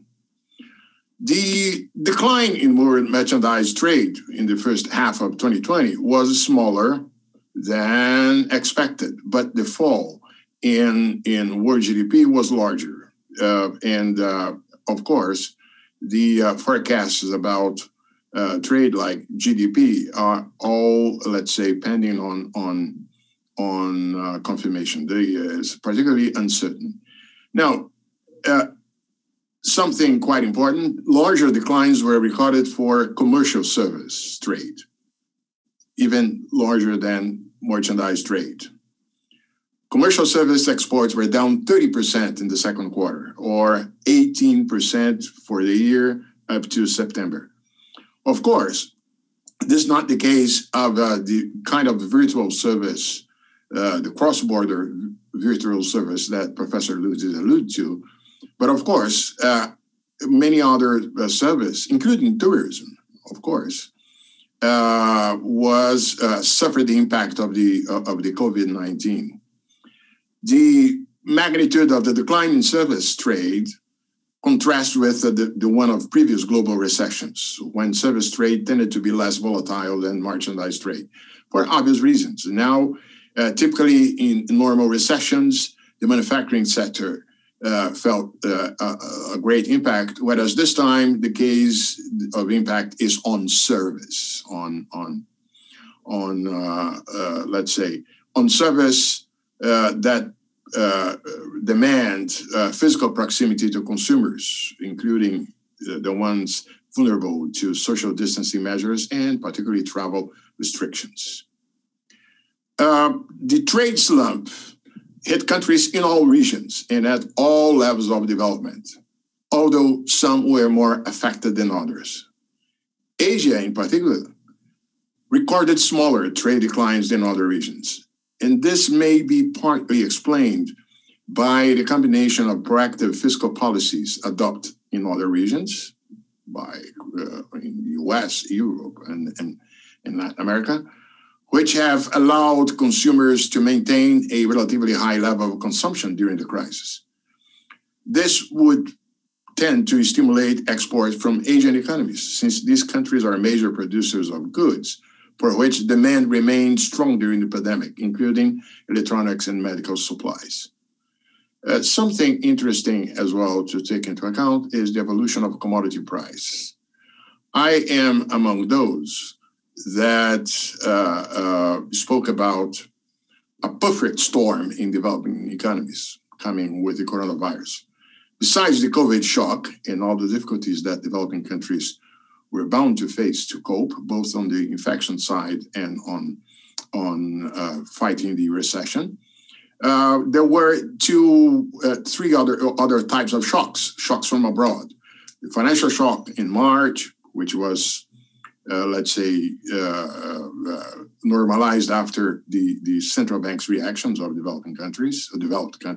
Tourism, this was down the hill, of course, but also remittance and commodities. In remittance, interestingly, we have seen recent figures showing that the downfall was not as bad as expected by many institutions, including the World Bank. And in the case of commodities, of course, the price for primary commodities other than metals fell in the second quarter, as you can see, with the price of fuels declining most, around 50% year on year, but they have partially recovered since then.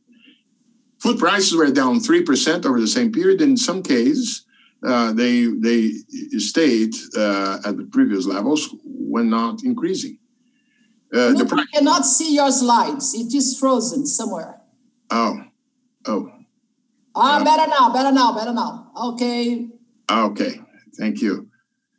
So I was using the chart to show the different behaviors of different types of commodities, but even oil has partially recovered, and food stuff has remained reasonably well. Now, let me, let's say, move on to my second point, which is the considerations about structural trends. That is to say, yeah, tell me. Let me know which slide you want to I present. Is that one? Where is, which one? The one that has the global... The next one. This one. For the this one. Yeah. No, this the previous one. The previous one. This one. After this, yes, this one. This one is good. Great, fantastic. Thank you. Well, where I was to say something about the trends prevailing prior to COVID. This chart is very much telling because it exhibits how the world trade volumes have lagged behind GDP growth since the 2000s. A trend that was accentuated after the onset of the global financial crisis. Some transitional and therefore potentially reversible factors may be pointed out, but some structural trends have also been at play, and they matter for our discussion here. Which transitional factors? We have seen that the weak recovery of fixed investments in advanced economies since the global financial crisis has suppressed an important source of trade volume, given the higher than average cross-border exchange that characterized fixed investment goods. But there are also structural factors. Clearly, the glorious era of globalization 2.0, associated with the rise of global value chains, clearly peaked by 2008, as you can see in the chart. In the 2010s, after the global financial crisis, trade stagnated as a share of GDP, and as Professor Lourdes has also mentioned, the foreign direct investment fell since the crisis. This is a well-known story, but it's worth maybe encapsulating it again.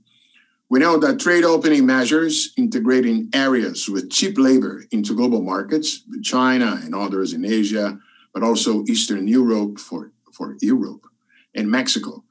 Plus, together with technological breakthroughs on transportation, containers, for instance, and information and communication technologies, allowed a fragmentation of production processes in their geographical dispersion. And after steadily increasing between the mid-80s and the mid-2000s, the trade elasticity to GDP lost steam. After jumping in previous decades, the world's export to GDP ratio seems to have started to approach some plateau, the so-called peak trade that you can see in the chart.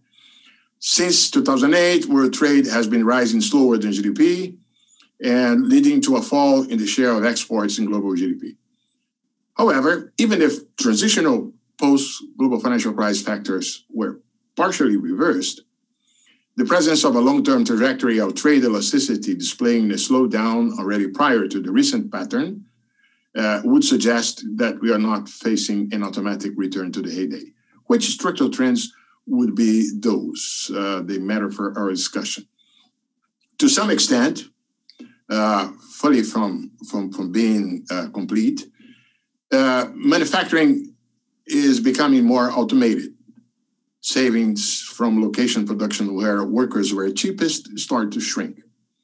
Also, we have, phenomena like the rise of social media making consumer fads more volatile, necessitating faster production and shipment to satisfy impatient buyers.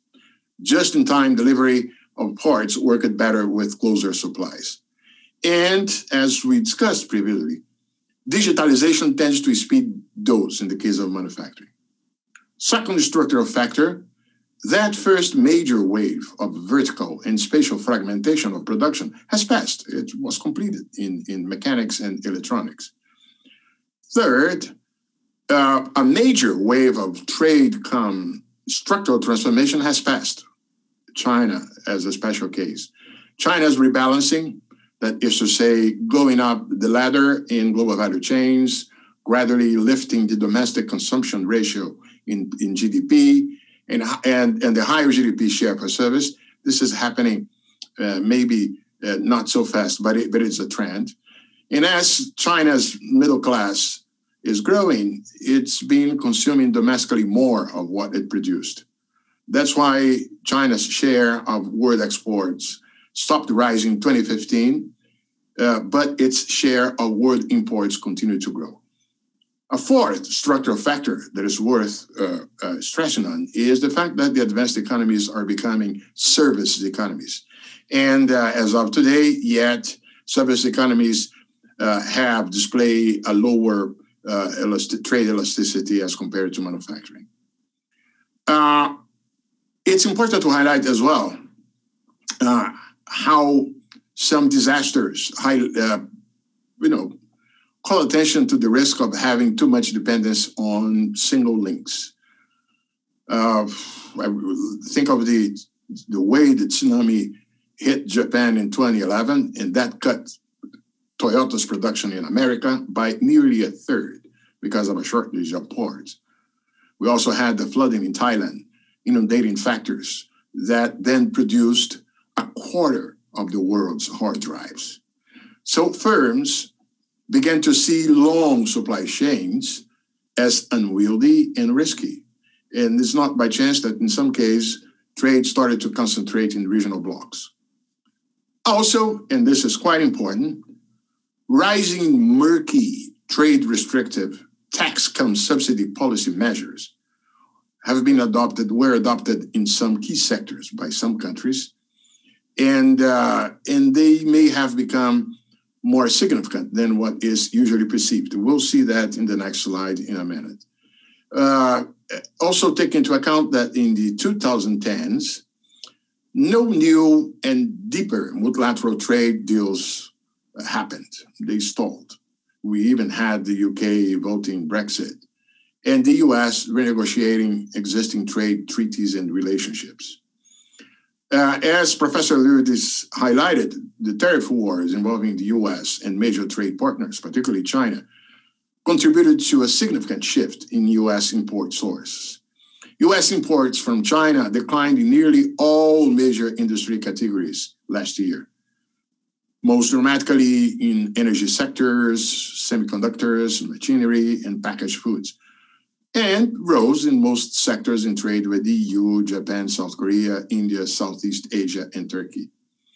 And the COVID-19 crisis has also brought a further blow to trade. I'm not talking about the impact of GDP decline on trade. I'm talking about that trade was constrained by actions taken to control the virus, such as the lockdowns of factories and controls on shipments at ports, as well as we watched the export bans on certain medical and agri-food products imposed by several governments and custom unions. Professor Amâncio, could you please move to the next chart? So many long-standing downside risks are now being faced by, are affecting the global trade outlook. Okay, we had, as Lourdes highlighted quite well, some positive news regarding trade. Well, we had the US-China Phase 1 agreement signed early this year. We had some recent free trade agreements between the European Union and some Asian partners, and even Mercosur, hoping that it goes forward. And we had, interestingly, a recent increase in trade facilitating measures. You can see that in the chart that I took from the WTO. You had, of course, the trade measures, non-relatedness to COVID, but also you have a couple of trade facilitation measures. And of course, the major example of how things are mixed is the Regional Comprehensive Economic Partnership, RCEP, signed by China, Japan, Korea, Australia, the Asian countries, and New Zealand, that Professor Casanova highlighted quite well. They are not, the RCEP is not dealing as ambitious in dealing with rules and standards like the TTIP, the TPP, and the TTIP were, but at least it will reduce tariffs on trade for goods, it will expand market access for some service, and will unify rules of origin within the bloc. Even so, some of the distortionary barriers to trade depicted in the chart introduced around the world over the past 2 years are still in place. Tariff and non-tariff barriers remain high and continue to limit global trade.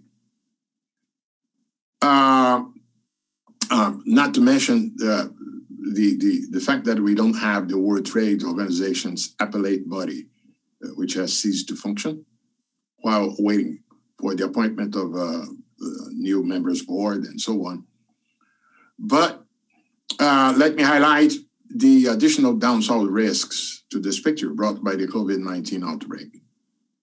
I have mentioned how many countries reacted in the early phase of the pandemic by tightening trade restrictions, for example, on medical supplies, particularly in Europe and North America.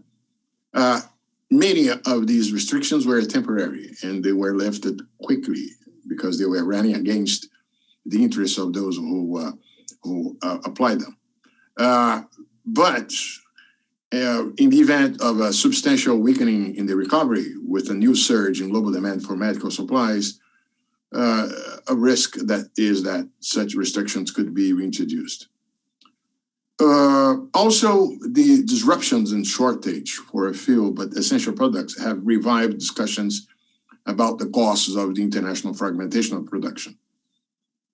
Reductions in trade dependency, including repatriating production, are seen as a potential way of reducing risk. But, and this is important, but, could also impose substantial efficiency costs, which, let's say, dims the prospects of having any kind of a full revival of protectionism. But it's true that for some goods considered as essential, the policymakers can alternatively improve risk preparedness by monitoring the concentration of supply sources and increasing stockpiles. Let me move now to my third point, which is on the likely implications and so on.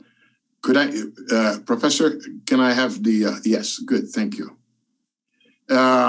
See, regardless of when the top line numbers of trade fully recover, the global trade landscape will look likely dramatically different as companies shift their focus from coping with the pandemic to winning the post-COVID-19 future, and as governments implement policies that they have signaled they will adopt.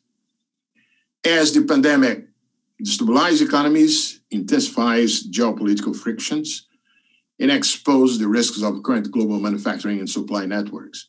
So it is also likely to redraw the map of world trade. Let me give you 4 educated guesses about the next decade or so.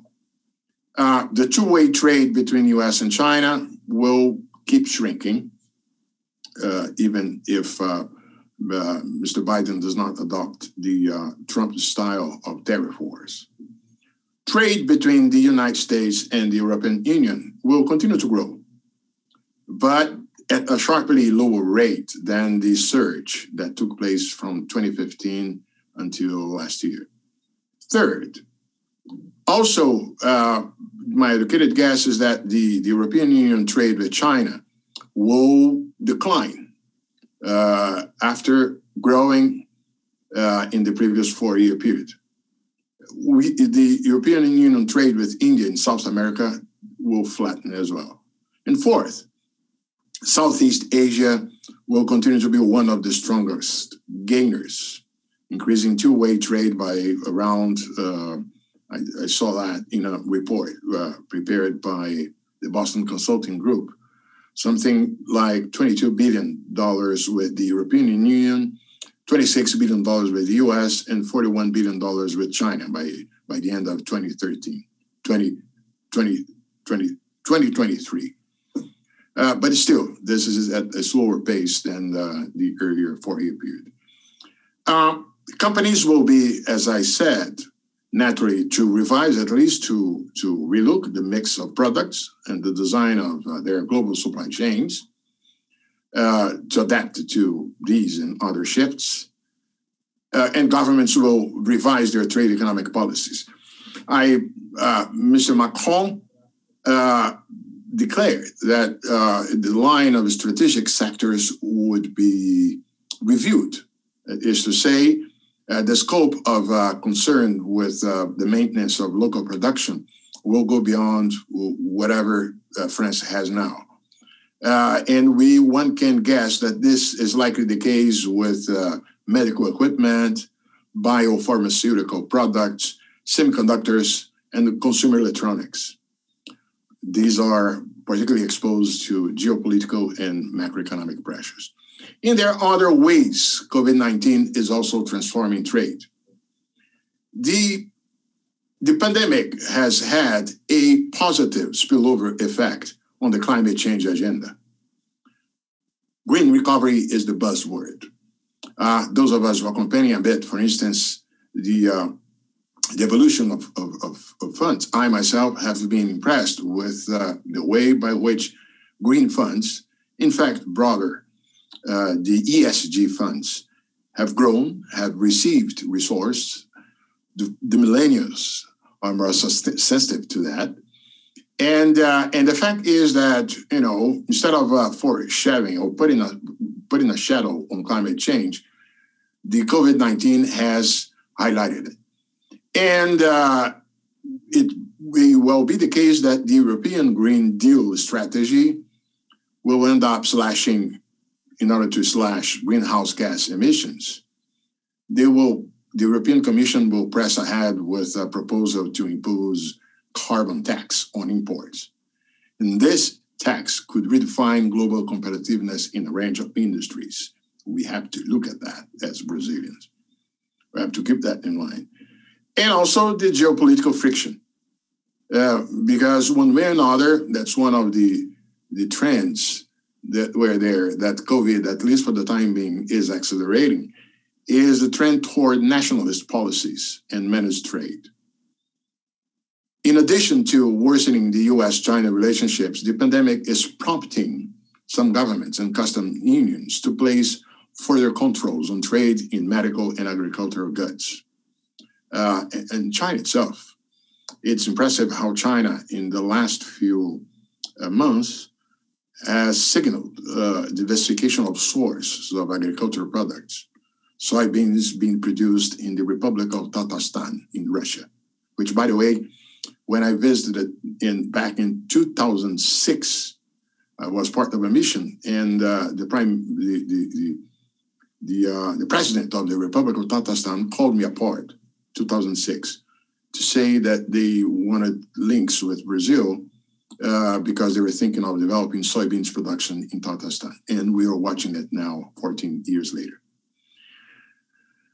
It's impressive, the way by which the more than 80 countries imposed export bans on medical devices and personal protective equipment. And the Eurasian Economic Union, to include them as well in the group, which includes Russia, banned certain agricultural staples, did nations. Vietnam and Cambodia also did as well. It's important to keep in mind that the supply chain faced trade-offs. It's not a done deal. Okay, let's make our supply chains more resilient, so let's bring everything back home, because this neither eliminates the risks of exposure to shocks. So keeping diversified supply chains would be the way for that. And there is a cost in terms of cost, because the global supply chains do not exist by chance. They exist because they minimize costs. So last slide, Professor. My let's say my takeaways, the ways that I propose. By intensifying geopolitical and economic force already at work, as we saw, the pandemic's disruptive impact on international trade will leave a lasting mark, countervailed partially by the good news, the few good news that we saw.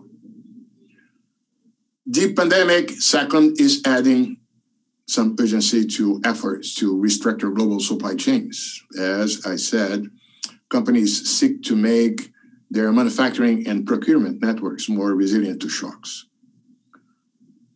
Third, it's exacerbating the deteriorating US-China trade relationship, and especially in industries in both economies that will have a hard time replacing lost revenue and source of critical components and materials. And China has embraced this by not by chance that the buzzword in China is the dual circulation, the double circulation. So putting emphasis on the domestic circulation to not to be so dependent from abroad. Another topic, another conclusion that was addressed in the previous panel is the possibility of a decoupling of US and Chinese technology sectors, including making devices and IT systems in both markets no longer interoperable. And this might have greater repercussions. So to be seen. Thank you.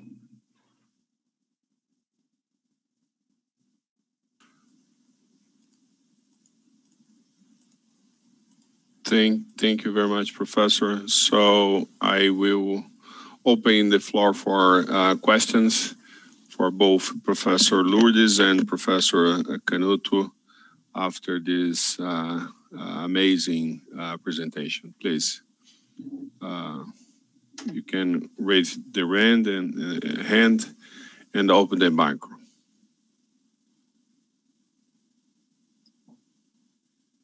Amâncio, I believe there are two questions in Q&A. Yes, let's start with Professor Vera.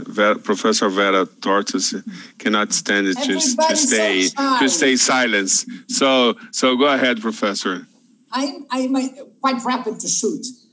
Professor Canuto, it's a pleasure to see you. Lourdes again. For both of you, how are your bets that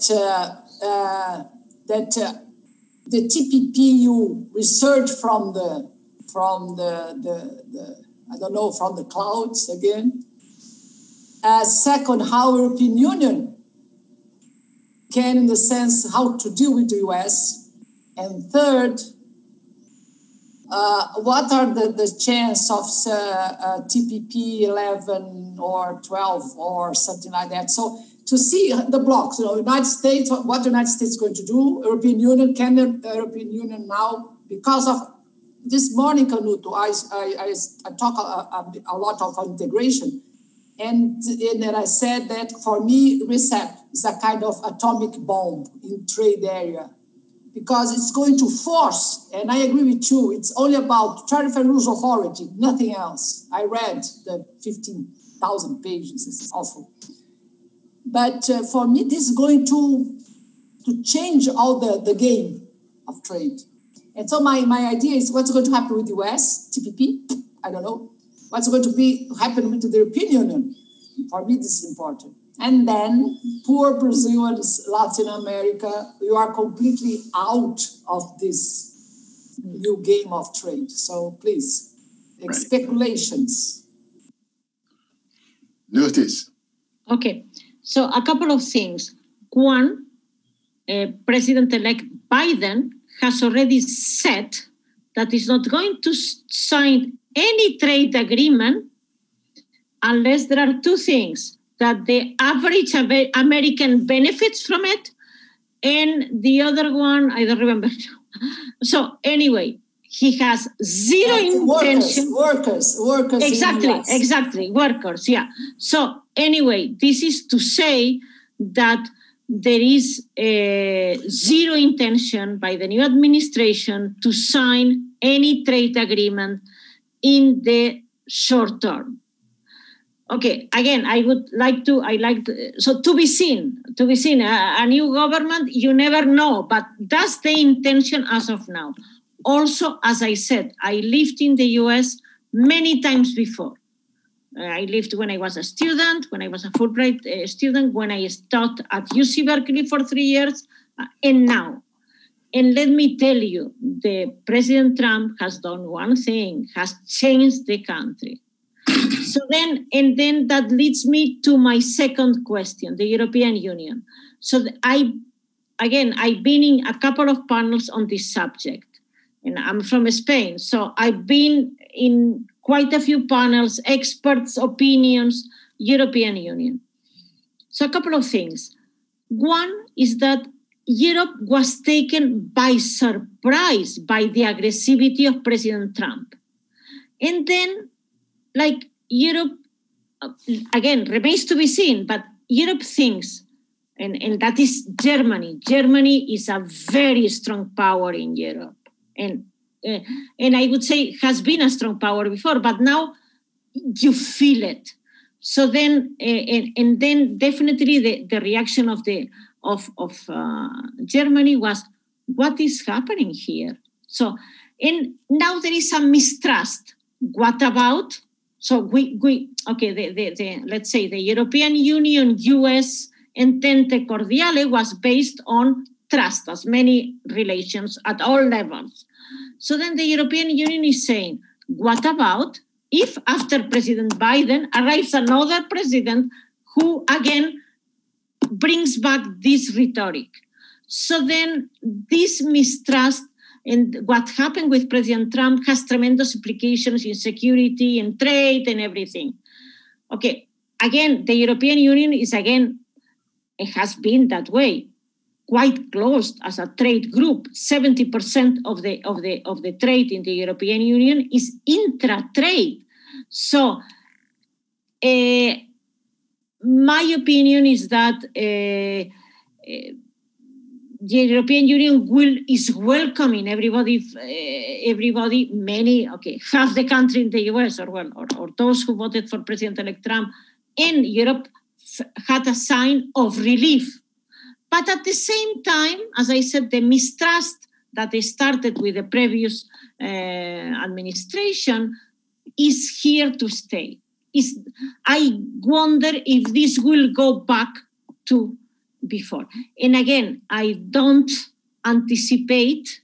Again, I agree with many of the things that with everything that Otaviano Canuto said. My opinion is that the tariffs and the European Union, again, looking inside, and US looking inside more than outside, is here to stay. So the globalization is going to be emerging markets led, and it's going to, again, China is leading this new era of globalization. Great. I agree with Lourdes. Vera, it's true that I don't see Biden eager to take any stance such as, let's free trade and so on. But the social and environment agenda that was part of the intention behind the TPP could be relived. And that would be very much, let's say, seen and taken as of interest to the U.S. workers and so on, particularly, and also by a strong component of the support that, after all, he was elected with knowing that the country would march in that direction. We know that originally, you know better than I do, how originally the TPP was seen as a competent way, as a possible way to engage China, to frame China, right? With a broader agenda, including the bankruptcy laws, rules of the game, acknowledgement of intellectual property, and so on. And interestingly, the retrocess coming with the failed Mr. Trump's attempt, it's impressive. I even wrote about this using a study done by two economists from the Federal Reserve Bank. They showed those economists that the tariff war by Trump hurt the U.S. manufacturing industry. When one takes into account the impact of the tariffs on the users of intermediate products, as well as when one reckons the retaliatory actions taken by others, the U.S. manufacturing industry got hurt. Not to speak of the agriculture, which suffered the shock from the Chinese bloc. And it's not by chance, I believe, that Trump did not speak about his trade success during the campaign. He mentioned China as the Chinese virus. He referred to human rights and Hong Kong, but never about trade, because it was a disaster.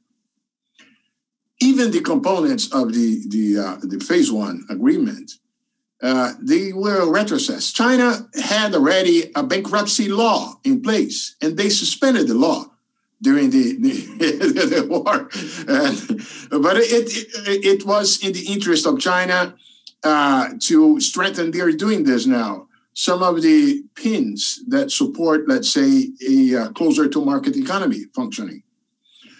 It's true that Xi Jinping slowed the pace of the rebalancing between the public and private sectors. But at the same time, we have seen how the agenda is still there and they're moving there. So China would make the institutions internally in China without losing the grip of the publics of the party on the major firms. But it's still the agenda that was aimed at will keep pace, will move ahead. Definitely, I agree that Biden will not be proactive in the Trump's style, but trying to circle China by enhancing the links with the European Union will also be very much close to the agenda that he looks for, including possible agreements, if not on tariffs. But if you connect the trade agreement with other measures that might, let's say, reach the target of pressing China. One unknown, and I'm dying to hear comments, and I keep talking to my friends at the World Bank and people in China. I was in China early this morning, virtually, of course, participating in a seminar there. Is the future of the Belt and Road. Belt and Road was a win-win for China, for the recipient countries of the investment and so on, connecting trade in both ways, making China play the role of core in a revival of the globalization 2.0, both ways. But obviously, the European market as the destination is an important component of the trajectory. The enthusiasm with the Belt and Road is so huge. One of my last missions at the World Bank was to Belarus and to Georgia. And the enthusiasm of the guys there with the Belt and Road was incredible to my eyes. Of course, they see themselves, well, it's the old Belt and Road back and we are here. And of course, with it will come the geopolitical influence of power of China. Maybe they will try to connect it with their telecommunications agenda as well, maybe digital payments and so on. But it will depend a lot on how the European Union will react to that, even more than the accusations coming from Washington. So in a nutshell, Mr. Biden will not return, even if Trump was reelected. I doubt he would return to his tactics. He succeeded in the case of Mexico, putting the Mexicans to hold the refugees down south of the border. He transferred a bit of the automobile industry back to the U.S. with the new NAFTA, to the detriment of the automobiles produced in the U.S., of course, and exported. But overall, the tariff trade wars were unsuccessful. So Biden will not get that. But the other remainder of the agenda, which is not related directly to tariffs, or associating with tariffs only to the extent that it's possible, I guess Biden will pursue. Just to add another data point, since November 2019, Mexico has become the biggest trade partner of the US. So clearly there is I wouldn't say success, but definitely this has happened. Just another, so what has happened with President Trump is that he has got along extremely well with the President of Mexico. And there are, in the Black Monday, when the oil price went into negative, and this OPEC meeting took place, Mexico, AMLO, did not want to reduce the production of oil, and Trump offered and did, don't worry, I'll do the reductions that you have to do in oil exports, I'll do it myself. So yes, we don't know what is, many of the hidden agreements, but definitely Mexico has again regained the position of number one trade partner to the US that had before, which is interesting. Then, and regarding the Belt and Road Initiative, I think before was like it was like the Monroe, the equivalent of the Monroe doctrine. So saying, the backyard is mine somehow. But now I think it's more of a metaphor. It's more of a metaphor of asserting China's influence in natural market and beyond. And yes, China was seen, and that was clearly Latin America, from a savior. China is more like us. China will not act like the US or European Union. Is one of us. And they are going to be softer in their investments. Of course not.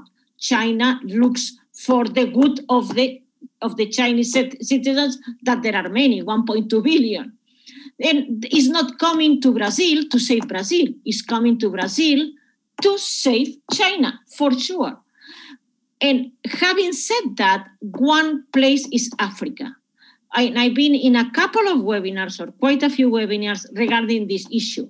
And what I hear is that, from savior, so from the angel to devil. And now China, and I would say Brazil as well, is having a more pragmatic view. We need FDI, so why not from China? Also, another data point is that China did not blink during last recession in 2008, kept growing 10%, 11%. And because of this tremendous growth, pulled emerging markets. And a case in point in Brazil. In Brazil, the recession in the 2008 was minimal because of the pull from China. Will this time do the same? Of course, it's a weaker China, but the latest forecast is that between 2020 and 2011, China will grow 11%, i.e. about 5% or maybe 4% this year, 6% next year. And having said that, I'm going to give you another data point. China today is the size of the economy of US GDP nominal 2004. That was pre-crisis. That was a wonderful year for the US economy, a wonderful year. And the economy grew 3%. And now we say that Chinese economy is slowing down. Of course, because the size of the economy will slow down.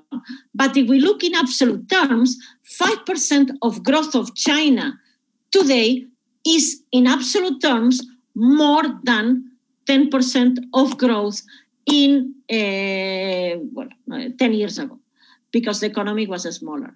So putting those in perspective, I believe China is here to stay. And for Brazil, Brazil is a battleground, and China has a medium-sized, long-sized economy. So my message to Latin America today, to Brazil today, please learn from regionalization in Africa, regionalization in Asia. And guess what, as I heard from a Brazilian ambassador who spoke in my class and said, you know what is the art of politics? Is to try again what has been tried forever and has been failed a number of times. Latin America, South America mainly, because Mexico's married to the US, South America needs urgently, Vera and those of you who have been so vocal into that, South America needs urgently a trade agreement, urgently, because the world is becoming more regional. And because Brazil cannot negotiate with China, South America maybe could, but Brazil is too small of an economy to negotiate with China, and needs to negotiate with China, and needs to have policies medium-term and long-term like China has. And I hope that BNDES, that was again off, on and off, on and off, development banks are back in fashion. Chinese development cannot be explained unless with the help of the development banks. I really hope that there is a rethink of the role of BNDES. And Brazil, guess what? Needs to keep BNDES, a better BNDES, not corruption, no nothing, no, needs that, and many other things. Well, it seems that U.S. is losing influence in Latin America, and China is increasing this influence. I can't understand why U.S. don't react on that. It happens on Africa, but in Latin America, what is the position of U.S. in this context? So I will open the floor. I don't know if someone wants to add some question. Eduardo Viola, Viola, do you want to add some question? Just a quick question. First of all, thank you very much to both for an excellent presentation. I was very impacted, particularly by Otaviano Canuto presentation. There is something, Otaviano, that you mentioned very fast about the decoupling, the possible decoupling between United States and China. And my question is, could you elaborate a little bit about this? First of all, the decoupling will be in all high-tech sectors or just some of them? Second one, which sectors of the American corporation, American corporative world, and the American foreign policy and defense elites are in favor of decoupling? All right. Great. Let me go first, Lourdes. Look, definitely telecommunications is already a battleground. And it came before China expected, probably.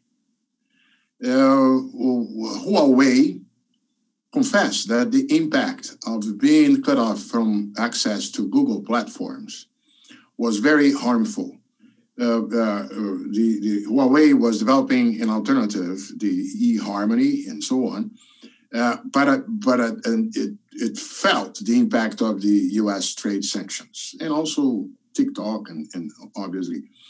But there is so much at stake in telecommunications in terms of securities, in terms of connections to military power, that definitely it will be a battleground where the security issues will remain at the fore. And there is another implication, a likely one, that I cannot claim to know in depth, but my intuition shows clearly, which is the following.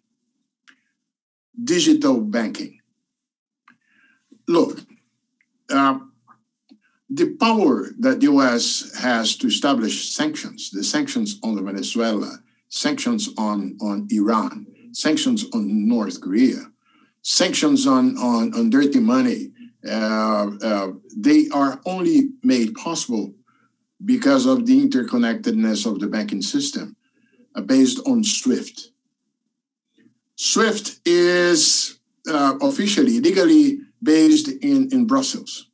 But in fact, the core of the SWIFT system is New York, right? No, China will not desire to keep its, let's say, its payment system too dependent in its international operation from this other system. And let's be frank, when it comes to digital payments, China is well ahead of the US. Any of us who has traveled recently to China, I mean, recently, last time I was there was not virtually today, but January of last year. And I didn't have to use neither cash nor credit cards, not even credit cards, everything with a QR. And this degree of development of banking is more efficient. We are starting to get there. And obviously any Chinese dream of internationalizing the renminbi will pass by providing reserves, becoming reserve asset for private investors outside of China. And definitely the connection of payment systems will be to the core. That's why I do believe that along the broader Belt and Road Initiative will also come a push from China towards, first, with central bank reserves that is already at play, and that's more possible because it's officials with officials, right? But then move on to the stage where private agents accept to create reserves denominated and redeemable in renminbi. And that's when you will have the full-fledged renminbi becoming a currency disputing with the dollar. But for that, it needs a payment system of its own. And that's probably the other battleground that would come, right, connected with the telecommunications, 5G and 6G and so on. So, Eduardo, in a nutshell, I guess those will be the core of disputes. Because on the other sectors, China has, let's say, reached the stage where stealing technology is no longer relevant. Now they have moved that stage. So trying to fight the battle where now China, like in Korea, are exploding number of patents all over the world in some areas. So the old agenda is no longer the binding constraint on China, not at all. But that one definitely on telecommunications and payment system will be the battleground between China and the US in the near future, I bet. And let's see how the Eurozone behaves in that regard. Yeah, I couldn't agree with you more. The battle for the dollar and the payment system is there. So far, the renminbi has failed because there is very little trade in renminbi, and there are very few reserves worldwide in renminbi. But as you know, China is launching, as we speak, its own e-currency. It's not blockchain, it's its own e-currency as a way to, again, succeed in a battle that so far has lost. That is having the renminbi to become a reserve currency and a currency for international trade. So that's one thing. Second thing I wanted to say about, so Europe is a battleground. UK is giving up. Of course, UK very soon in the next weeks won't be part of the European Union at all. It's not.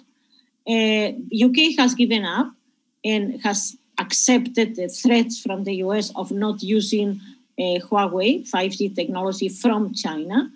But again, Brazil is another battleground. And this has to be very strong collaboration between the private sector and the government to succeed into this battleground.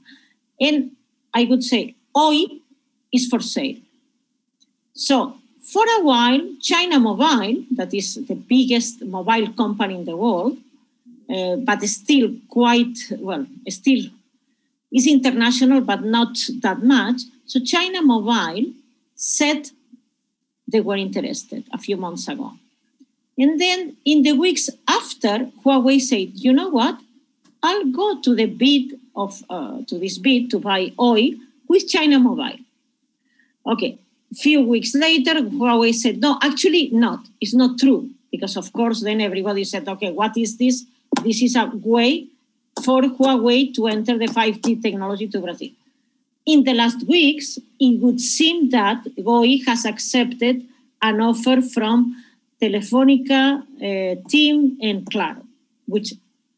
But again, so these are very specific moments in which the government of Brazil should also take a position. Okay, Oi is a private company.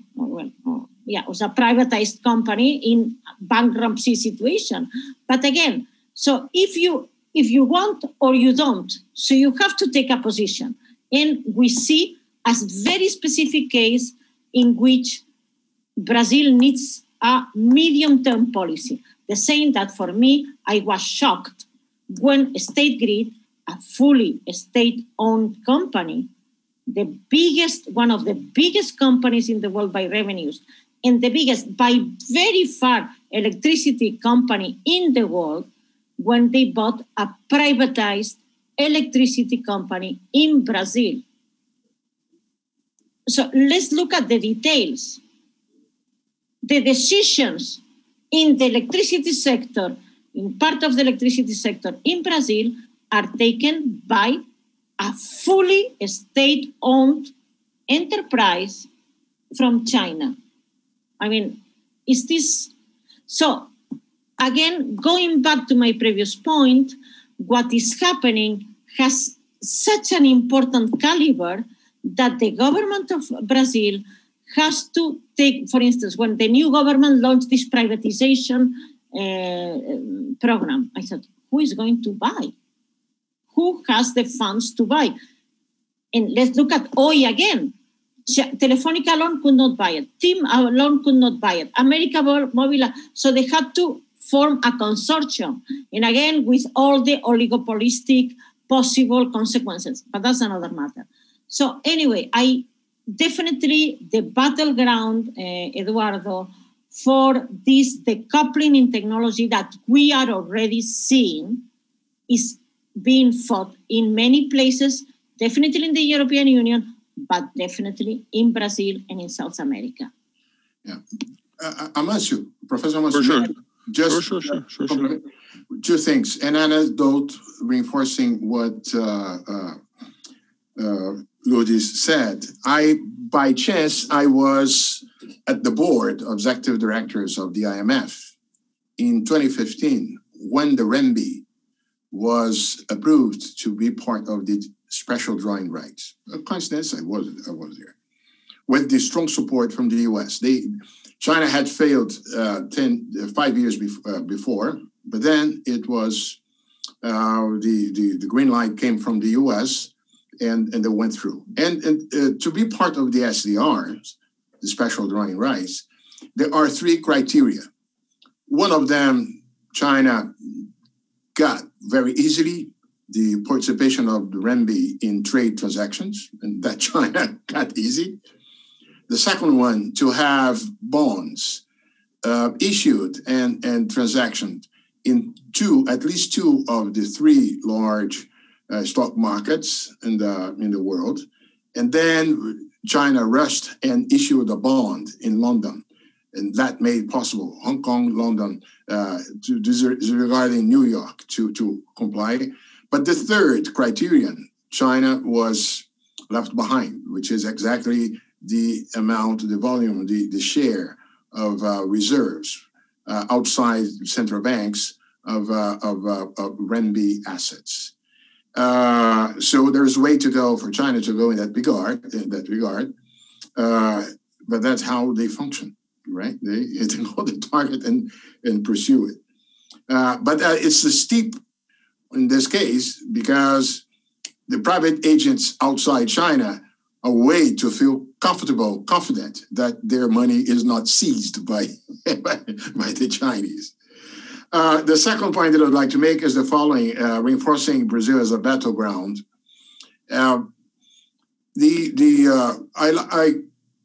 Not long ago, I heard the Prime Minister of Singapore, which is close to China. Singapore, Lee Kuan Yew said once that he would not have followed his project of building a country of his own, had him not green light from Deng Xiaoping, according to Lee Kuan Yew, because Deng Xiaoping saw Singapore as an experiment. And as it succeeded, according to the Prime Minister of Singapore, Deng Xiaoping went ahead with the reforms that led to the glorious 30 years and so on. So it was a way for the creator of Singapore to say, China succeeds because of me. Well, it's okay. But point is that Singapore, the contingent of Chinese descendant, is in the Chinese diaspora and so on. So recently, the Prime Minister of Singapore, the current one, said, don't ask Singapore to align automatically either to China or to the US.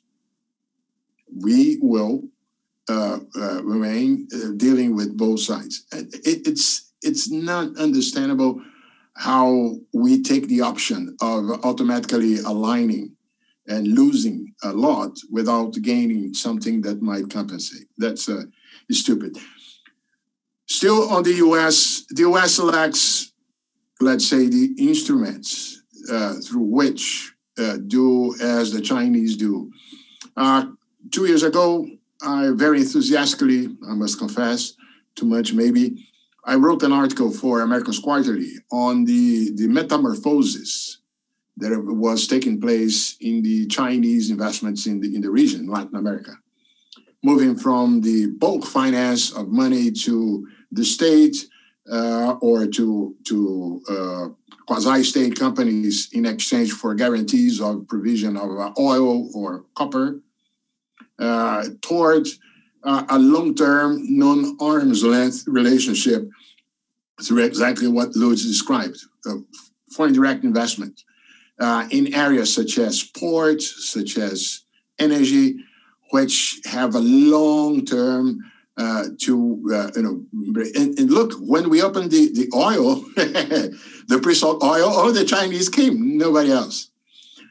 Where it lacks to the US, they don't have a development bank, they have to wait for the natural interest from private investors and so on. The lack of which leads them. I live in Washington, and over the last few years, I have been called for numerous events talking about China and Latin America. I've been participating in a PBS program on that. And the government keeps saying, watch out for the Chinese, they corrupt, they so and so on. But that does not substitute, because the quick response from okay, so what else do you have to offer?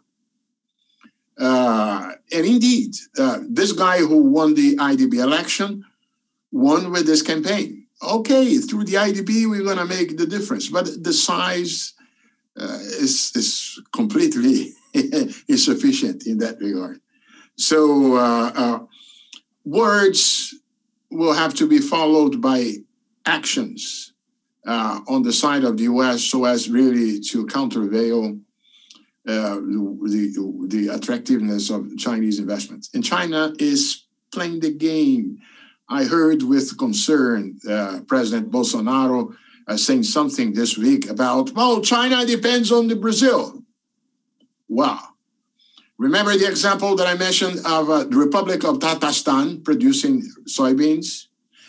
or Vietnam or Cambodia, the Chinese are making taking steps exactly to reduce the dependence vis-a-vis Brazil. This should be taken into account, of course.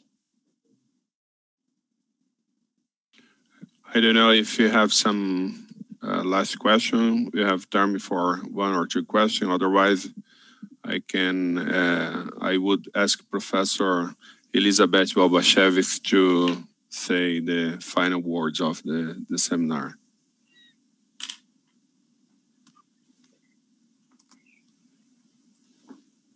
Okay, no more questions. So we are finishing our journey today.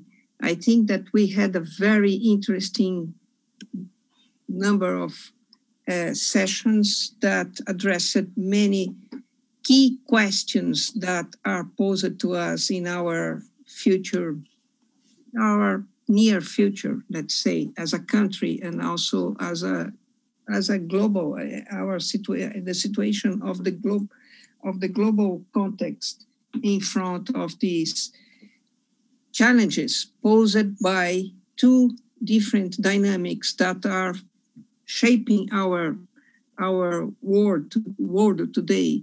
First, there is the technological change, the new technologies, the artificial intelligence, and the changes that these